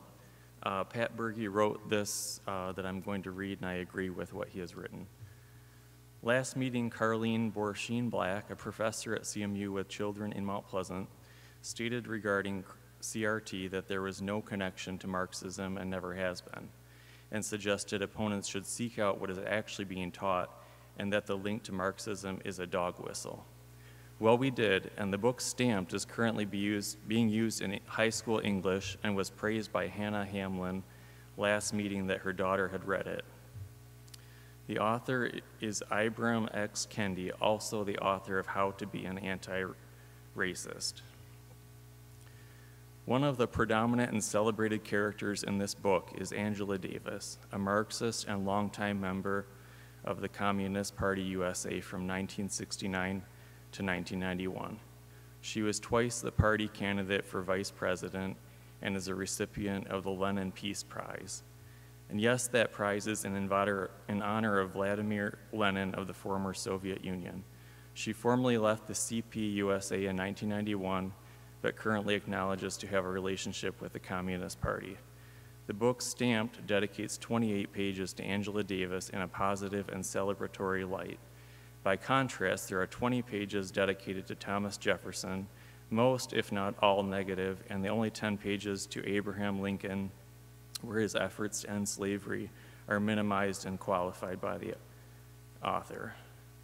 The final mention of Angela Davis is on page 247 in the closing pages of the book, where in this progression of names starts with Cotton Mather, a late 1600 Puritan who the author credits with sowing the seeds of white supremacy. Then to Thomas Jefferson, author of the Declaration of Independence in 1776. Then to William Lloyd Garrison, a white abolitionist in the 1800s. Next is W.E.B. Du Bois, a civil rights leader in the early 1900s. The final name in this progression is Angela Davis, where her name is repeated 3 times for emphasis, as if she is who we should aspire to be. Please tell me how this is not a connection to Marxism. Abraham Lincoln, the president who saved the Union and issued the Emancipation Proclamation, or Martin Luther King, who led the civil rights movement, which resulted in the 1964 Civil Rights Act and 1965 Voting Rights Act, are excluded from this progression of names. There needs to be full transparency of the current curriculum and its content so our public knows what our taxpayer dollars are funding. This is unacceptable for our children to be taught an ideology that history and time has proven to be oppressive and anti-American. Thank you.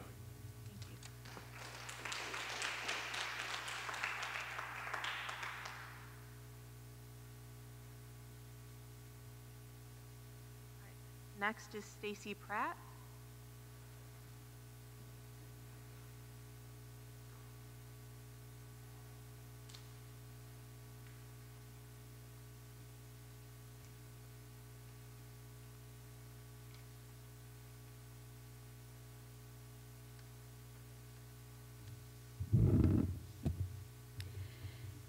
Good evening. My name is Stacy Pratt. I'm from Mount Pleasant, Michigan. There were two college professors at the last meeting in support of CRT, but also stated their support of the 1619 project, with one CMU professor stating specifically that America was founded in white supremacy. This is flat out wrong, and historians have debunked this narrative by the 1619 authors and proponents. In fact, Black America is one of the greatest success stories of all time. If you don't believe me, then believe Walter Williams, author of Race and Economics, professor of economics at George Mason University, as well as being African American. He states in his book, Black Americans, compared with any other racial group, have come the greatest distance over some of the highest hurdles in a shorter period of time. You see, of the estimated 12 million captured and boarded on ships, 1.5 million tragically perished at sea. Of the remaining 10.5 million, only an estimated 3 to 4% came to the United States, between 350 and 400,000. The other 10 million went to South America and the Caribbean, with over 4 million alone going to Brazil. Fast forward to 2007, the year Race and Economics was published. Black America had a population of 40 million with a combined per capita GDP of 726 billion. This ranked Black America alone as the 18th largest county in the world by GDP. This is one of the several analyses Dr. Williams uses to illustrate the success of Black America. When updated with the latest World Bank data, the current Black America population of 42 million, they actually increase in rank to 17. Their success is precisely due to the foundation set in our founding documents, particularly in the Constitution and all its amendments. Just as important as our founding documents are, is our free markets, where the means of production and its profits are based on private ownership, not state-controlled central planning. There is no other country, especially in those countries where the other 97% of slaves were sent, where this kind of opportunity and freedom exists.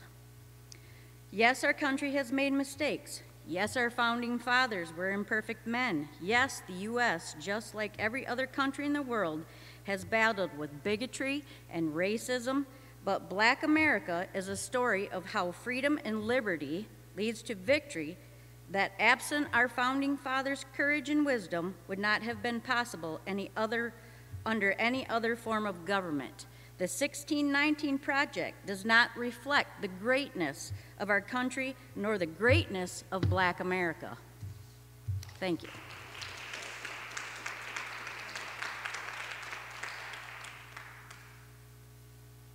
Terry Kunst.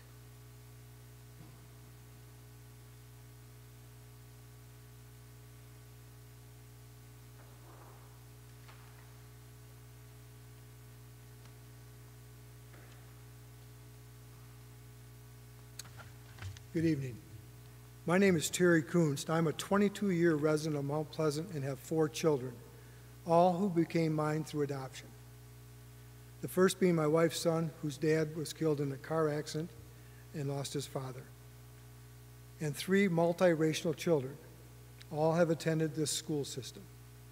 I currently have 4 grandchildren, all multiracial, Black, Native, and Asian. I'm also a Vietnam veteran and a Gold Star family member. For those who are not aware what a Gold Star family is someone who's lost a family member in battle. My brother Gene was killed in Vietnam in 1968. I listened to the June 7th meeting and have serious concerns of the direction of our education, as many have said already. We need to have these curriculum and other detailed contents disclosed publicly. I too read the book Stamped and agree that it plants the seeds of Marxism, in my opinion. I believe we all understand this quote by Abraham Lincoln. It said, "The philosophy of the schoolroom in one generation will be the philosophy of government in the next." I was disappointed to see one of Mount Pleasant Public School employees address the board wearing a Black Lives Matter t-shirt. This leaves no doubt in my mind that there's a political agenda has entered the classrooms already. In fact, Black BLM was founded by 3 self-professed Marxists, and one of their stated beliefs is that they, quote, disrupt the Western prescribed nuclear family structure requirement by supporting each other as extended families and villages that collectively care for one another, especially our children, to the degree that mothers, parents, and children are comfortable, unquote. I can read that several times. It really doesn't make much sense to me other than I think they're trying to tear down the family unit. And I'm sure the school district understands the importance of healthy family units in this district. Our country is by no means perfect. There is no perfect person. The only one that there was killed. But show me one that is. Neither history or English should be taught with a political agenda. There are countless examples through history where this has occurred and failed. As a taxpayer, but most of all as a proud American veteran, I do not want material that supports or just encourages the failed ideologies in the classroom. Marxism, Stalinism, Nazism, communism. Those are not values that the American people hold. The board, the schools, and the public need to work together to ensure our children are getting a balanced education where they are not being used as tools of any political agenda. From Anthony Davis and James Hargan, this quote, the sad truth is too many Americans find freedom so uncomfortable and frightening that they welcome authoritarianism. Our argument is over You've which had your 3 kind minutes. Could you do please we wrap want. up your comments? The leftist variant, which culminates in Stasi-style snitch state, or the strongman version of which every decision is made from on high. And I say neither one. Let us remember that over 1 million of our heroes gave their lives, men and women, for the freedom we enjoy today. And as Abraham Lincoln said in 1862, America is the last best hope on earth. Thank you.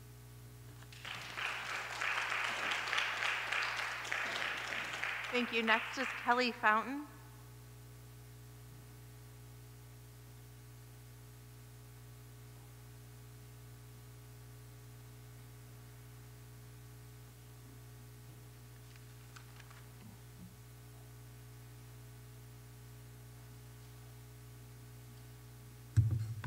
Hi, I'm Kelly Fountain.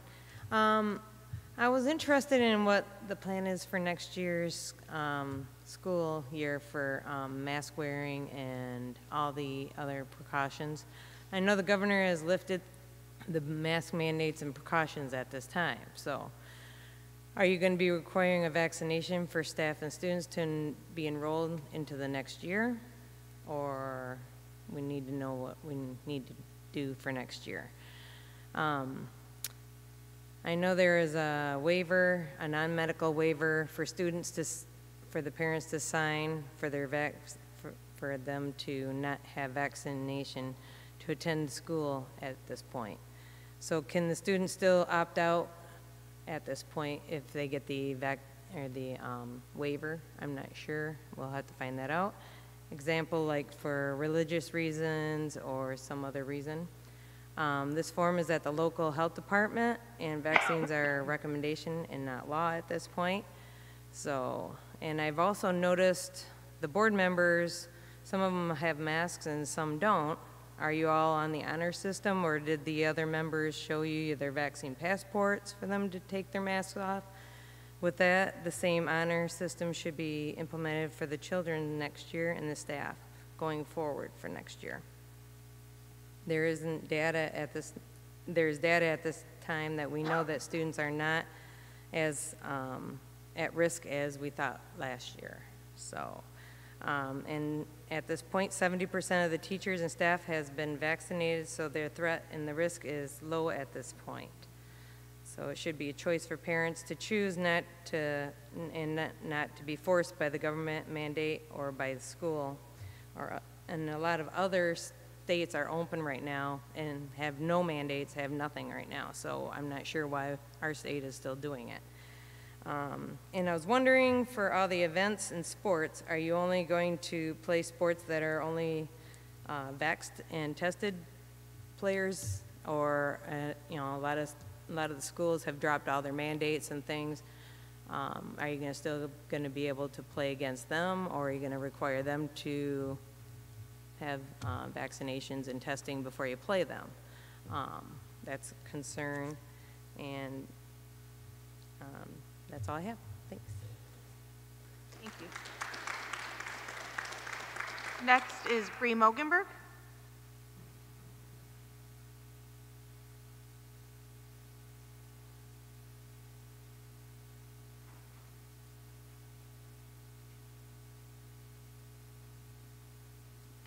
Brian Mogenberg, Mount Pleasant. What is indoctrination? To ingrain and saturate a certain quality, point of view, or principle, usually partisan or biased, a discriminating opinion. So how does this happen? I ran into an article that explains how 97% of English teachers are Democrats and 3% are Republican, how 87% of math and science teachers are Democrat and 13% are Republicans. Do you see a problem here? A bipartisan board, but it's not bipartisan. So much so that I personally know conservative teachers that won't speak up because they're fearful of their job.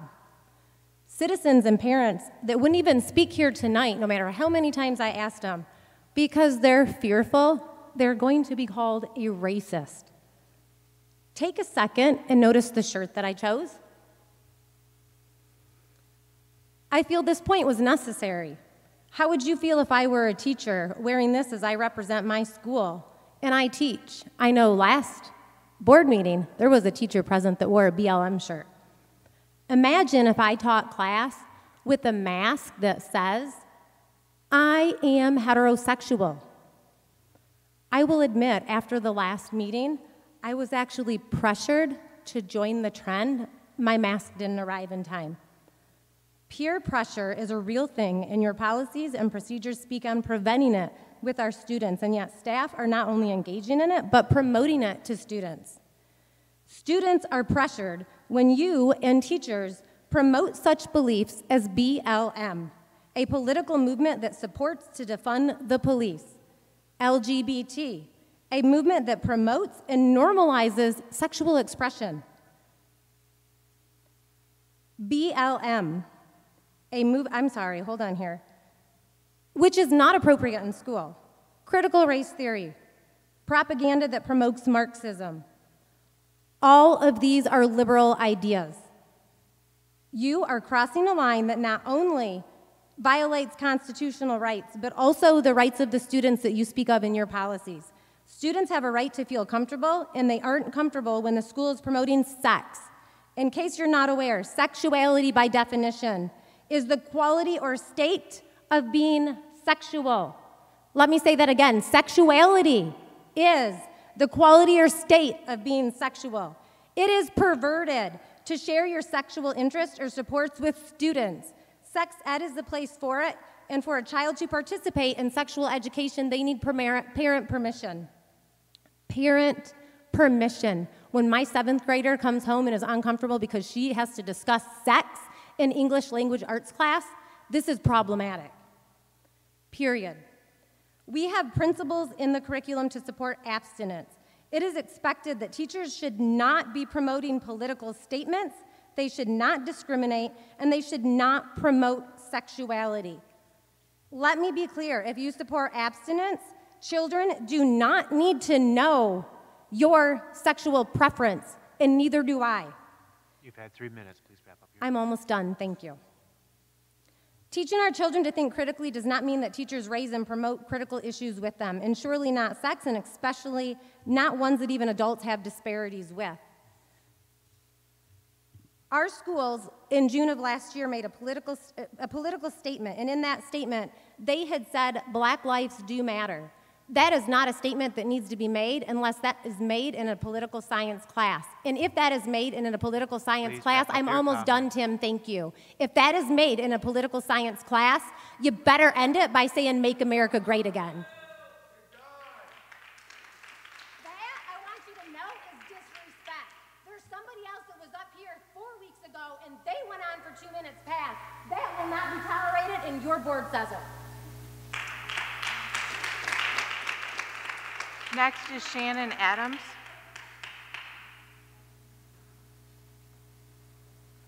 Shannon Adams.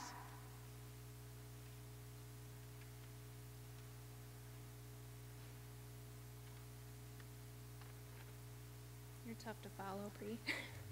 My name's Shannon Adams, and I'm from Mount Pleasant, Michigan. My son will be a senior this year at Mount Pleasant High School. Over the past year and a half, he has spent more time sleeping, closed up in his room, and alienated from friends than a teenager ever should. His GPA has declined. He's seen less value in education than he once did. He and all other children have missed out on so much, but finally things seem to be getting back to somewhat of a new normal for all of us. He's also an athlete that's been subjected to weekly invasive COVID testing against my better judgment. But what choice did we have? If he did not test or get vaccinated, he would not be allowed to play. How could I take more from him? He's a kid who has a low rate of becoming ill from COVID. There's no reason for him to be subjected to continued treatment and harassment. I'm aware of the new MDHHS My Safe Schools recommendations that are out so far for this fall. I can assure you that my son will not take the vaccine, and I refuse to subject him to rapid testing each week. You all have agreed that it's important to teach critical race theory to our children. However, your actions and decisions, if you support this, will actually segregate and divide our children, sorting them by vaccinated and unvaccinated, complete with different rules and standards for each group. Have you taken the time to consider the harm this might do to our school district, to our kids, to their social standings? You're just giving them ammunition and another reason to pick on and bully one another. And why? Most things are returning to normal, yet MDHHS wants to continue to subject our kids to this treatment. How can you support this, or why would you? Maybe for financial gains? Maybe there's a few teachers that are afraid, but if they've been vaccinated, they should be protected. So why force this on others? The community elected you to sit where you are to make decisions that impact our children in very sensitive ways in areas of their lives. I understand that they are very hard decisions. Please protect our kids from continued harassment, segregation, and disruption in their daily school lives. Don't allow different rules and treatment for each group of kids. We need to keep in mind that this is an experimental drug and not everyone is comfortable taking it. We do not know the long-term effects on kids and young adults, and I refuse to force my child to take something he's not comfortable doing so. I also refuse to have him tested weekly. At what point did the state and the public school system begin to have more power over medical decisions for my child than me? At what point did I become incompetent in monitoring and managing his wellness? Additionally, there are many kids that are not vaccinated against a multitude of other viruses and illnesses. In 2016, 5% of kids who attended public schools in Michigan were unvaccinated. More recent reports predict the number is much higher in 2021. Will these children be subjected to twice-weekly testing for pertussis, measles, mumps, polio? Why not? They're serious diseases as well. I'm told we can exempt our kids from certain vaccinations. So what steps do I take to make this happen for COVID vaccination and testing that I do not consent to for my minor child? It's time to take a stand. Please consider the psychological damage you would allow to occur to our children if you support this going forward. I understand the decisions in the beginning and do not fault you. We did not know what we were dealing with. You thought you were protecting the teachers and the kids, but we know more now. We know the kids are very safe and suffer minimal symptoms with COVID in a vast majority of cases. Before making the decisions, consider the facts and take a stand for our kids. In a world where everything is opening up and getting back to normal, Please wrap up your comments. Why would you consider continuing the testing? The pandemic is over. Thank you. Thank you. Next is Paul Kruska.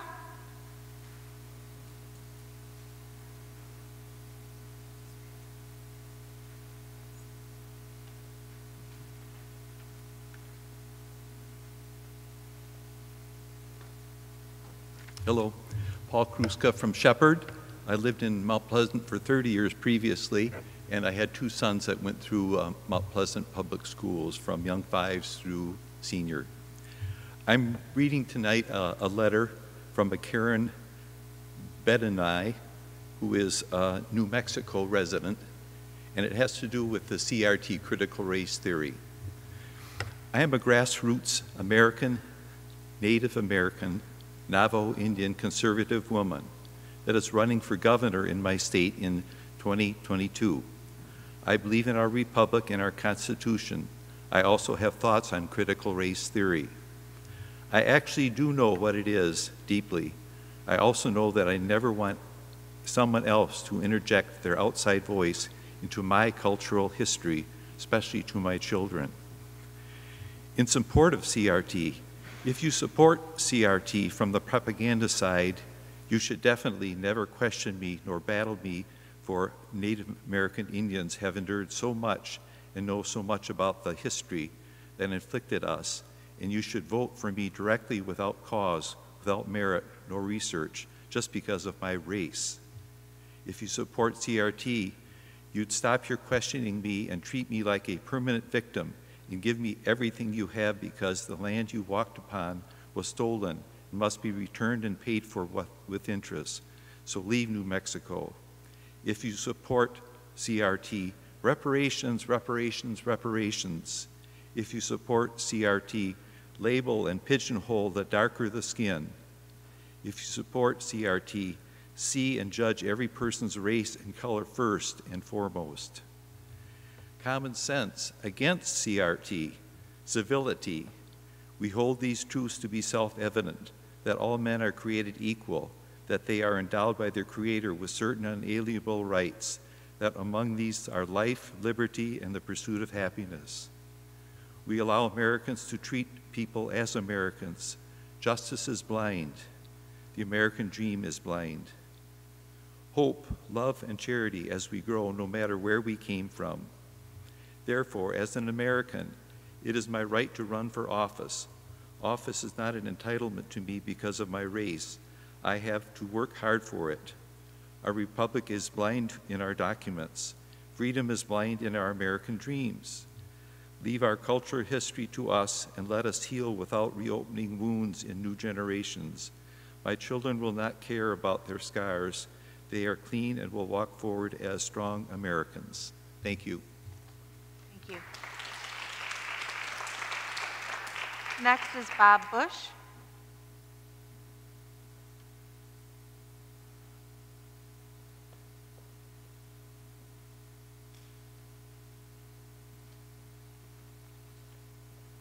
I, for one, would like to thank CRT for enabling continued education and research and study by all sorts of people in our community, that they are looking into this so deeply and re-educating themselves on that. But I, for one, want to say that I am fully in support of this board and their committees and the staff in their culturally responsive curriculum review, and I hope that you guys find that there's more discussions that we can have on race and more discussion of the history of our great nation, and that we're not just going to talk about the good things that happen. I mean, Thomas Jefferson wrote the Declaration of Independence, but he also fathered children with slaves and all that intent. So we need to talk both of those things, absolutely. And I believe if we do that, we will reach our mission statement, and the mission statement being empower excellence. Thank you very much. Thank you. Next is Diane Kuntz.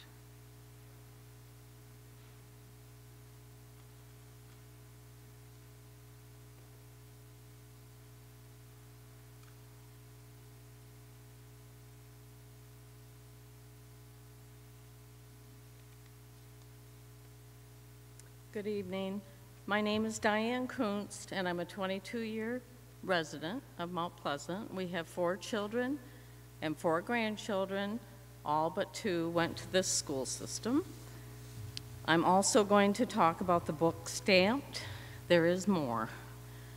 Another subtle example of promoting Marxism is on page 151 of the book, where the author states that one of the champions of civil rights, was inspired by Karl Marx and broke ground on a new idea, anti-racist socialism. Google anti-racist socialism, and not much comes up. Not only does this book promote and glorify Marxism, it also omits or suppresses key information about significant events in history that leads the readers to believe white supremacists were the responsible parties. A prime example is how the book sets up the assassination of JFK. The author correctly states how JFK gave a landmark civil rights speech in June of 1963 that many segregationists at the time disagreed with. Then on page 171, the author discusses how Kennedy's approval numbers dropped after he launched an investigation into the September 1963 Birmingham, Alabama church bombing, where 4 beautiful children were tragically killed. One page later, it discusses his trip to Dallas, where he was trying to improve his polling numbers, but never made it back to the White House, leaving the reader to believe that his assassination had to do with his civil rights speech and proposed policies. There's not one mention of Lee Harvey Oswald, the actual shooter, who was a communist sympathizer and defected to the Soviet Union in 1959 and returned in 1962.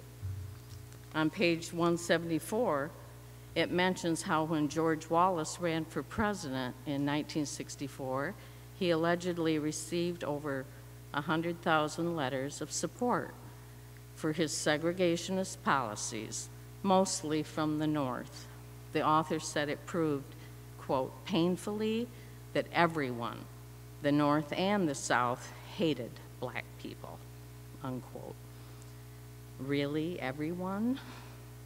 What about Andrew Goodman and Michael Schwerner, the 2 white New Yorkers killed, along with James Chaney, by the KKK in 1964 when they were in Mississippi fighting for civil rights? Or what about the thousands of other white Northerners who participated in the 1964 Summer of Love, where white activists went into the Deep South and lived with black families to teach reading and register them to vote? You've had 3 minutes. Please wrap up your comments. Thank you. And the millions who supported them, or the thousands of Americans who would go to Vietnam fighting in the jungles and saving each other on a daily basis regardless of color. This book is riddled with distortions, omissions, and completely lacks objectivity, and I do not want our children taught these un-American ideologies. Thank you. Thank you. Next is Michael Heitman.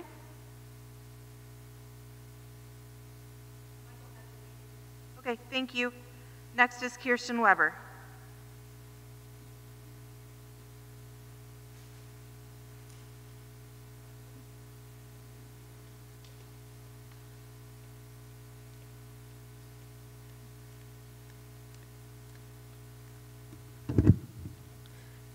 Thank you for the opportunity to speak tonight. My name is Kirsten Weber, and I live here in Mount Pleasant, and I have 3 children in elementary school that are going through the district. And I'm also a professor at CMU, and I teach critical race theory in some of my classes, and I've also published several journal articles that utilize this theory. And I fully support having open discussions, particularly with children, about this theory. Tonight, I want to talk a little bit about my personal experience as a middle schooler when I was first introduced to this theory, and I also want to talk about my experience as a parent having these conversations with my very small children and also teaching young adults about this and other theories. When I was in 6th and 7th grade, I took an African American Studies class for both years. And in that class, we talked a lot about histories, and we talked about slavery, we talked about the Jim Crow laws, we talked about redlining, I mean, all sorts of parts of our history that are really sad and really difficult. One of the comments that I've heard throughout this discussion over the past few weeks with the school board is that this might make children sad or make them feel guilty. And I want to tell you that you're right. It might make them feel sad and it might make them feel guilty, because I felt sad and I felt guilty about that. But I don't think that there's anything wrong with feeling sad or guilty about things that are actually wrong. What happened during that time period was problematic. And sadness tells us that there's a loss or that there's something that's difficult. And so having that reaction is a really natural reaction. And I think that it would be a really wonderful and really beautiful thing if we had teachers in this district who could have those conversations, and teachers in this district who were trained to be able to talk about that sadness in a way that makes it okay to be sad. So I think that that reaction is a good reaction to have. Second thing I want to talk about is my personal experience as a parent and a professor who has open conversations both at my house and then also in the classroom about issues related to social justice, including racism and sexism and ableism and ageism and heterosexism and other forms of discrimination. And what I found both at home and in the classroom is that by and large, the two results that I see are that these kids, my kids in the classroom, they learn to be more empathetic. And I think that's a cornerstone of education, is to listen to other people and try to understand them and try to feel what they're feeling. I mean, that makes us good humans. The second thing that I see is it does help with critical thinking. It helps people to see other ideas. You know, what I've heard tonight is people are really afraid of Marxism and socialism. And what I would say as a critical thinker is ask yourself why. Why do those things make you really scared? If critical race theory is rooted in them, why are you afraid of them? And what does that really mean? I mean, that's what we want people to do. Please wrap up your comments. Thank you very much. So in conclusion, I would say there's a lot of benefits to talking about race and other forms of discrimination. And I think what we can hope for is a community that allows us to have those conversations and supports the empathy and the growth and the critical thinking that can come from those moments. Thank you. Next is Carol Soboski-Gall.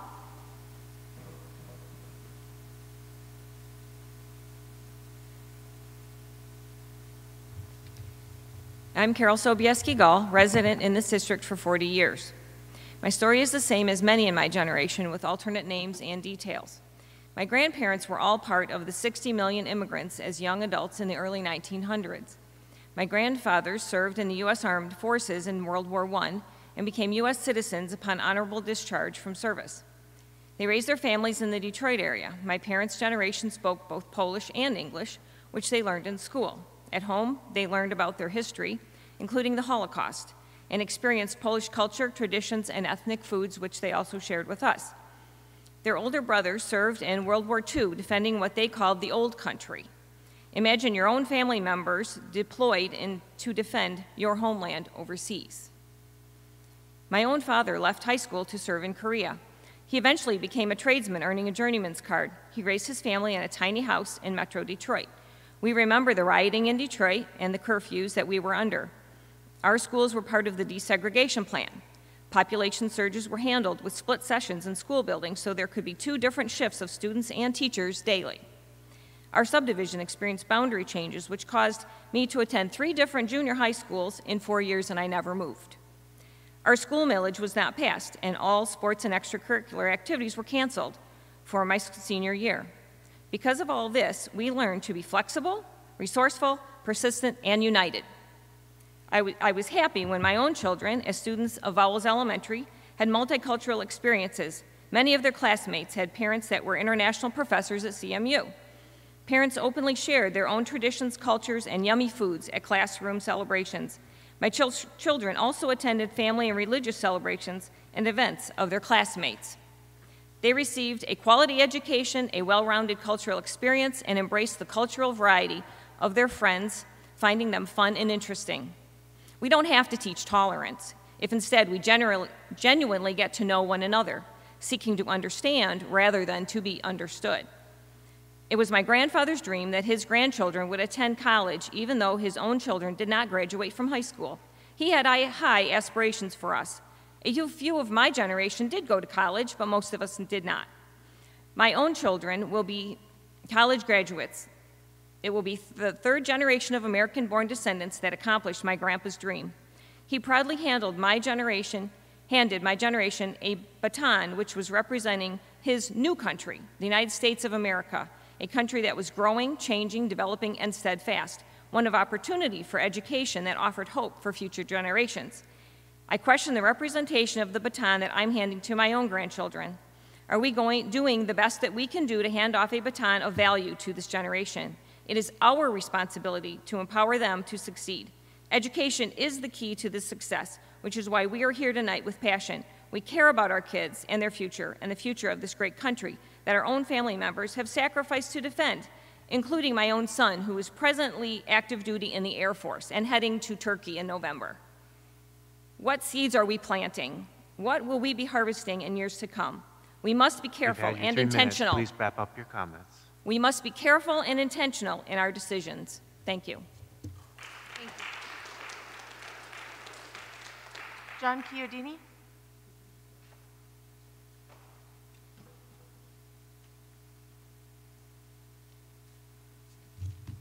Hi, I'm John Chiodini. Lived here. I spoke to you last meeting. At the end of that meeting, it gave me a pause, how emotional it was, and wow, it was really unique. But it had me thinking, I listened to the high school kids, and it had me thinking about my own experience growing up. I was born and raised in Detroit, on the east side, grew up on the east side, went to parochial schools all my life. I put a tie on in kindergarten. I took it off when I graduated from high school. I had nuns teach me in elementary, and I had all male teachers. I went to a Catholic all-boys school. Went to college. I majored in literature. And in 1968, I started teaching at Northwestern High School in Detroit. It's my hometown. That's where I wanted to be. And I still remember my first day as a teacher. Walked into that classroom, and I couldn't believe the fact that my students couldn't read. So, at the end of the school year, I enrolled back at Wayne State and got a master's in reading. And for the next decade, I taught remedial reading in Detroit Public Schools. I taught remedial reading in Greenville Public Schools, and I taught remedial reading and was the reading consultant at Elmo Public Schools when I got pink slipped. Even though I taught 13 years, only been in Elmo for 2. Total fine removed, and so there are about 20, some of us got pink slipped. I changed careers, all that while I've coached. When I was back in Detroit, I was blessed to have a first-year teacher, whose name was Richard Wright, not the author, who had graduated from Tuskegee Institute. And we became close friends. And he would ask me if I had read this book or that book by Richard Wright or Ralph Ellison. And I'm like, no, who are they? Okay. And all of a sudden I started reading black literature, and I got turned on to the Harlem Renaissance and then I thought, you know what? My students who are black, every child in that school was black, couldn't read those same books. And then as I got older, you know, I thought, in fact, the other night I was thinking, you know, how when I was in elementary school, the nuns would talk about manifest destiny, like it was some kind of a religious experience. And we all know it's not a religious experience, okay? But what did I do? Well, I picked up a couple books, okay? Empire of the Summer Moon. I encourage you to read that. Bury My Heart at Wounded Knee. If you can get through that book, I tried to reread it and I can't. It's too emotional. I learned about the truth about what's going on or what went on with Native Americans. All of you know how to read. And we give a lot of lip service to being critical. If you are able to be critical, and the only way you're able to be critical is be able to have knowledge. You've had and your 3 knowledge minutes. is reading. Please wrap up your comments. I will do that right now, sir. I looked at the aggregate local assessment, Mount Pleasant SAT total percent of students that meet or exceed benchmark. High school. 15-16 school year, 45.9. 16-17, 40.4. 17-18, 40.8. Please wrap up your comments. Okay, and here's the last one. These are your goals. These are my goals. These are all of your goals. All students at Mount Pleasant High School will be proficient in reading according to state standards and grade level content. All students at Mount Pleasant High School will be proficient in writing. All students at Mount Pleasant High School will be proficient in mathematics. All stakeholders at Mount Pleasant, here's my last comment. I want you, number one, and you've heard this word too many times tonight, I want you to be transparent, no surprises. Please wrap up your comments. Okay, and number two, I want you to tell me and everybody here how CRT helps us achieve those goals in English and math and reading. Comments. Amen. Thank you. Next, Andrea McKean.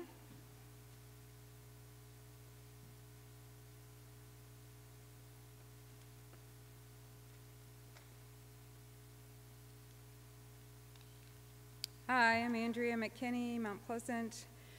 This meeting I want to offer my assistance for your understanding the use of the COVID test. As a community, we don't want to place all the burden on you, the board members.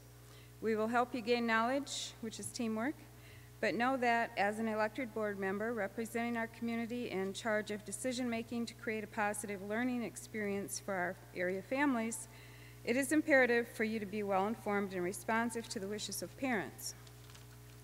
So I will help you by providing research on topics I bring up. This responsibility then becomes yours to review. So half of your work is done for you. We know from the release of Anthony Fauci's 5,000 emails, we are at war. It's not like any war before. We were biologically attacked with a bioweapon from an adversary country. Our school activities were regulated by COVID testing last year. This year poses as an even bigger threat to freedom. The discussion of unvaxxed children having to endure COVID testing is akin to wearing a star on your sleeve as a Jew in the World War II Germany. It is also a violation against the federal HIPAA laws. The PCR test was never designed to isolate a virus. It picks up fragments of virus, even if left over from a previous cold. There were no regulations about how to run the test in the labs until recently, which created thousands of false positives. The test swabs contain ethylene oxide. There is danger to using swabs close to the blood-brain barrier. If a country will release a bioweapon such as COVID-19, what will they put on their nose swabs and mask? Who makes the nose swabs and masks? I will email you information about the failures of the PCR test, which we are making decisions on. The info comes from many sources, mostly doctors. Thank you in advance for your effort to become informed and to be true advocates for our community. Thank you. Maureen, NEK.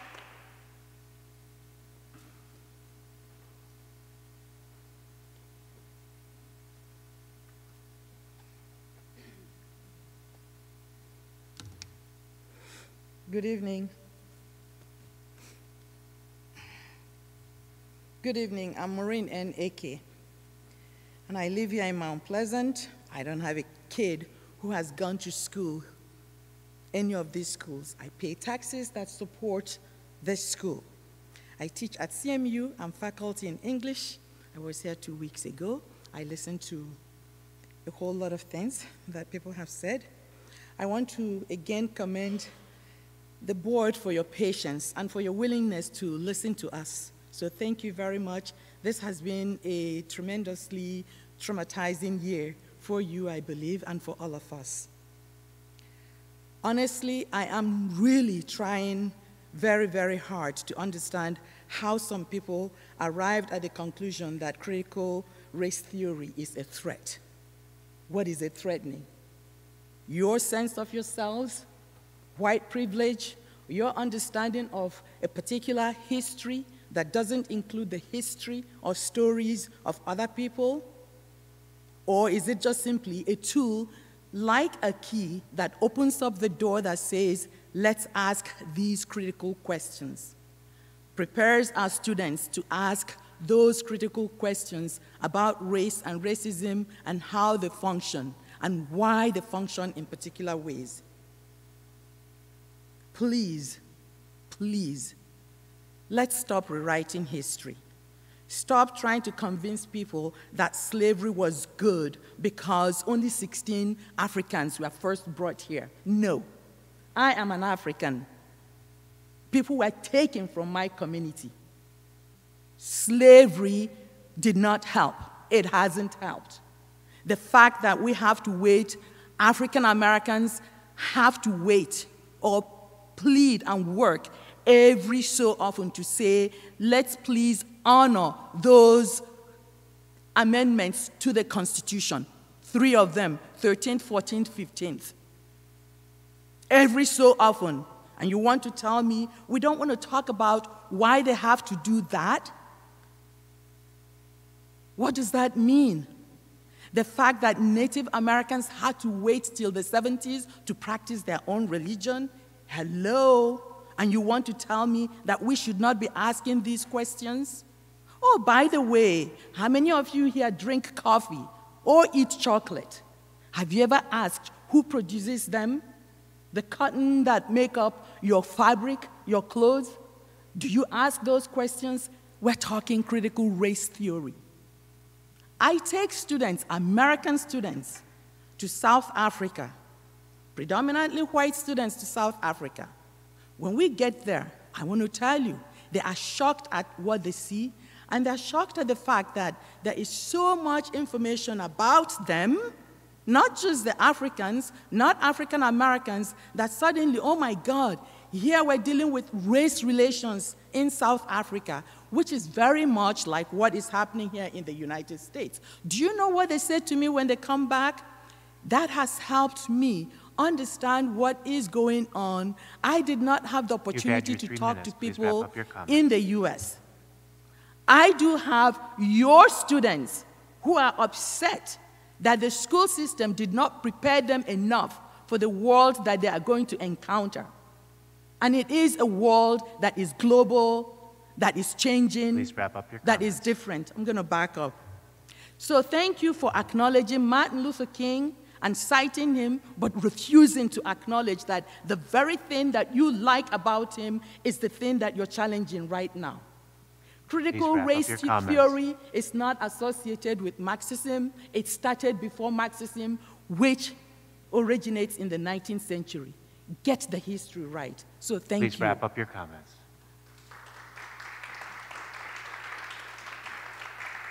Thank you. Next is Alana Kailishin.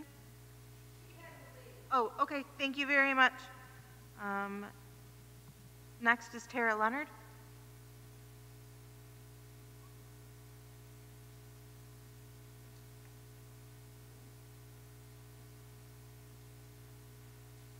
Hi, I'm Tara Leonard. I live in Mount Pleasant.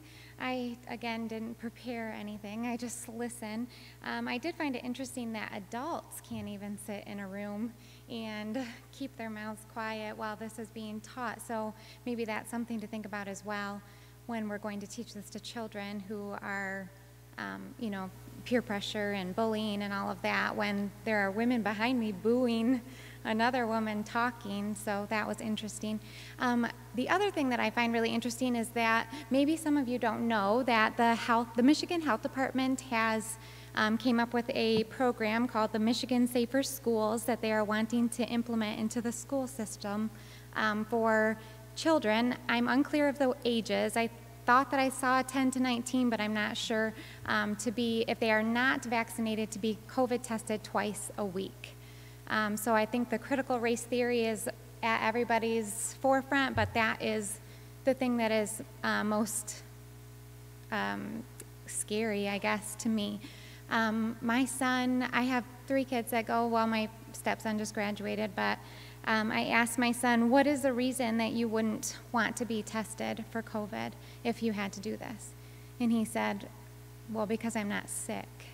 And I just thought that that was such a simple statement, and we're talking so much about critically thinking, and if we're critically thinking about giving tests twice a week to children, why don't we critically think, well, they're not sick, so why would we even force that on them?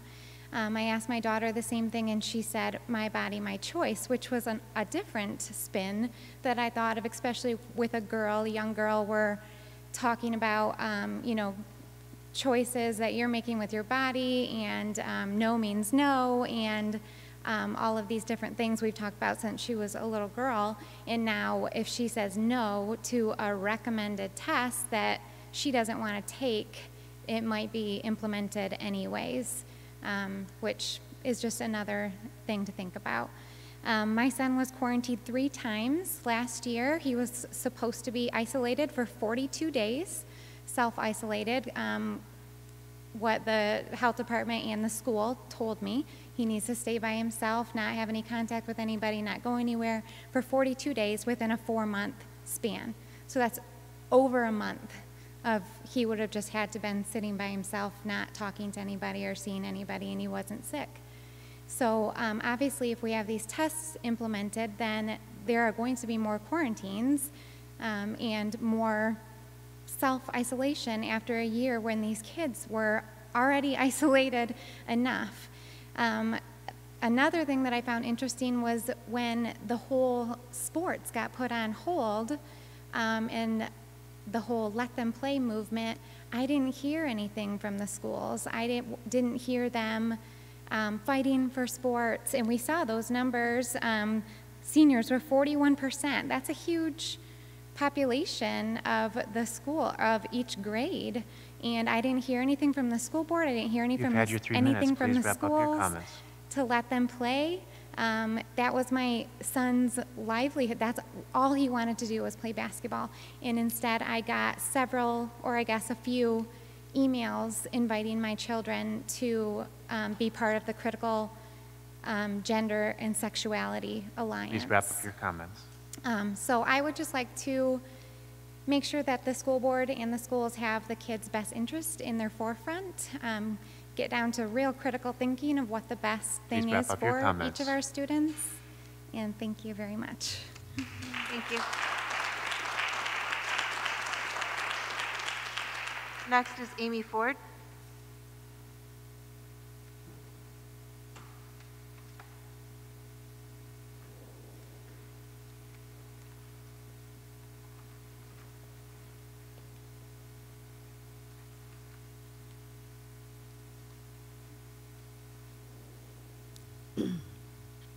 Hello. I'm glad to hear about the curriculum review. I believe that all of our children and youth in our schools deserve to see themselves reflected in the curriculum.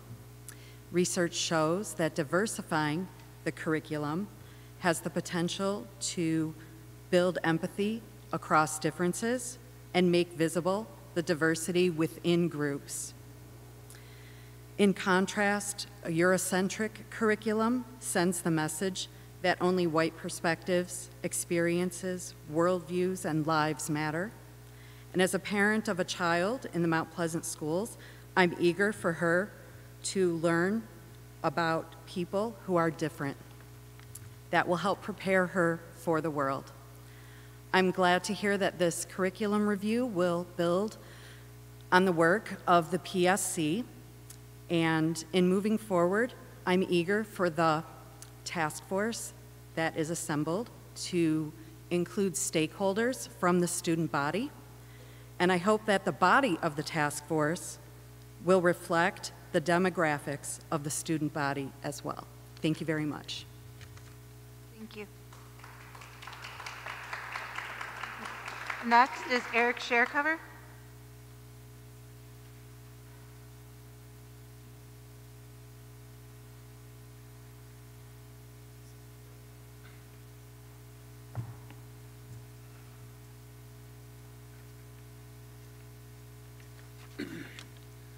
Thank you. I'll just set a timer here since I get the sense that, yeah. I didn't prepare any remarks, but I thought I would just, well, wing it. I'm deeply disturbed by much of what I've heard tonight. Before well, I'd like to say first of all that it saddens me that you, the board, and obviously the teachers in the school system are caught in the crossfire of some sort of cultural war that's unnecessary. To me, the idea of, just in terms of in looking at your presentation of the culturally responsive curriculum, I see nothing wrong with it. I think it's great for us to put ourselves in other people's shoes, view things from a different perspective. I know, and I'm sorry, I forget your name, the university professor who talked about critical race theory, but I think that's more the purview of post-secondary education. I don't think critical race theory is actually something that's ensconced in our current public school system. So a lot of people are railing against something that isn't happening. So again, to me, sort of a manufactured crisis, if you will. I have a 14, my Eric Cherkover, sorry, I live here in town, 9 years. I have a 14 and a 16-year-old, 14-year-old son, 16-year-old daughter. They have educated me many times about the things that I have said and done wrong in terms of my response to diversity. They've taught me to be a better person, and those lessons can be pretty hard. History is messy, and hard lessons are sometimes a bitter pill to swallow, but you come away from those lessons a better person, even though if at the moment you really wish your 16-year-old or your 14-year-old wasn't schooling you. But they have a certain wisdom. And I'd also like to say on a personal note with respect to COVID, the testing, the vaccination, equating that with wearing a yellow star on your shirt in Nazi Germany is profoundly offensive. You don't even have to be Jewish to find that offensive, but I happen to be. So I thought I'd just say that. Thanks for your time. Thank you.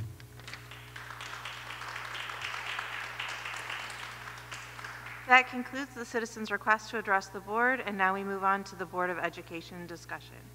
Does anyone have anything to discuss tonight?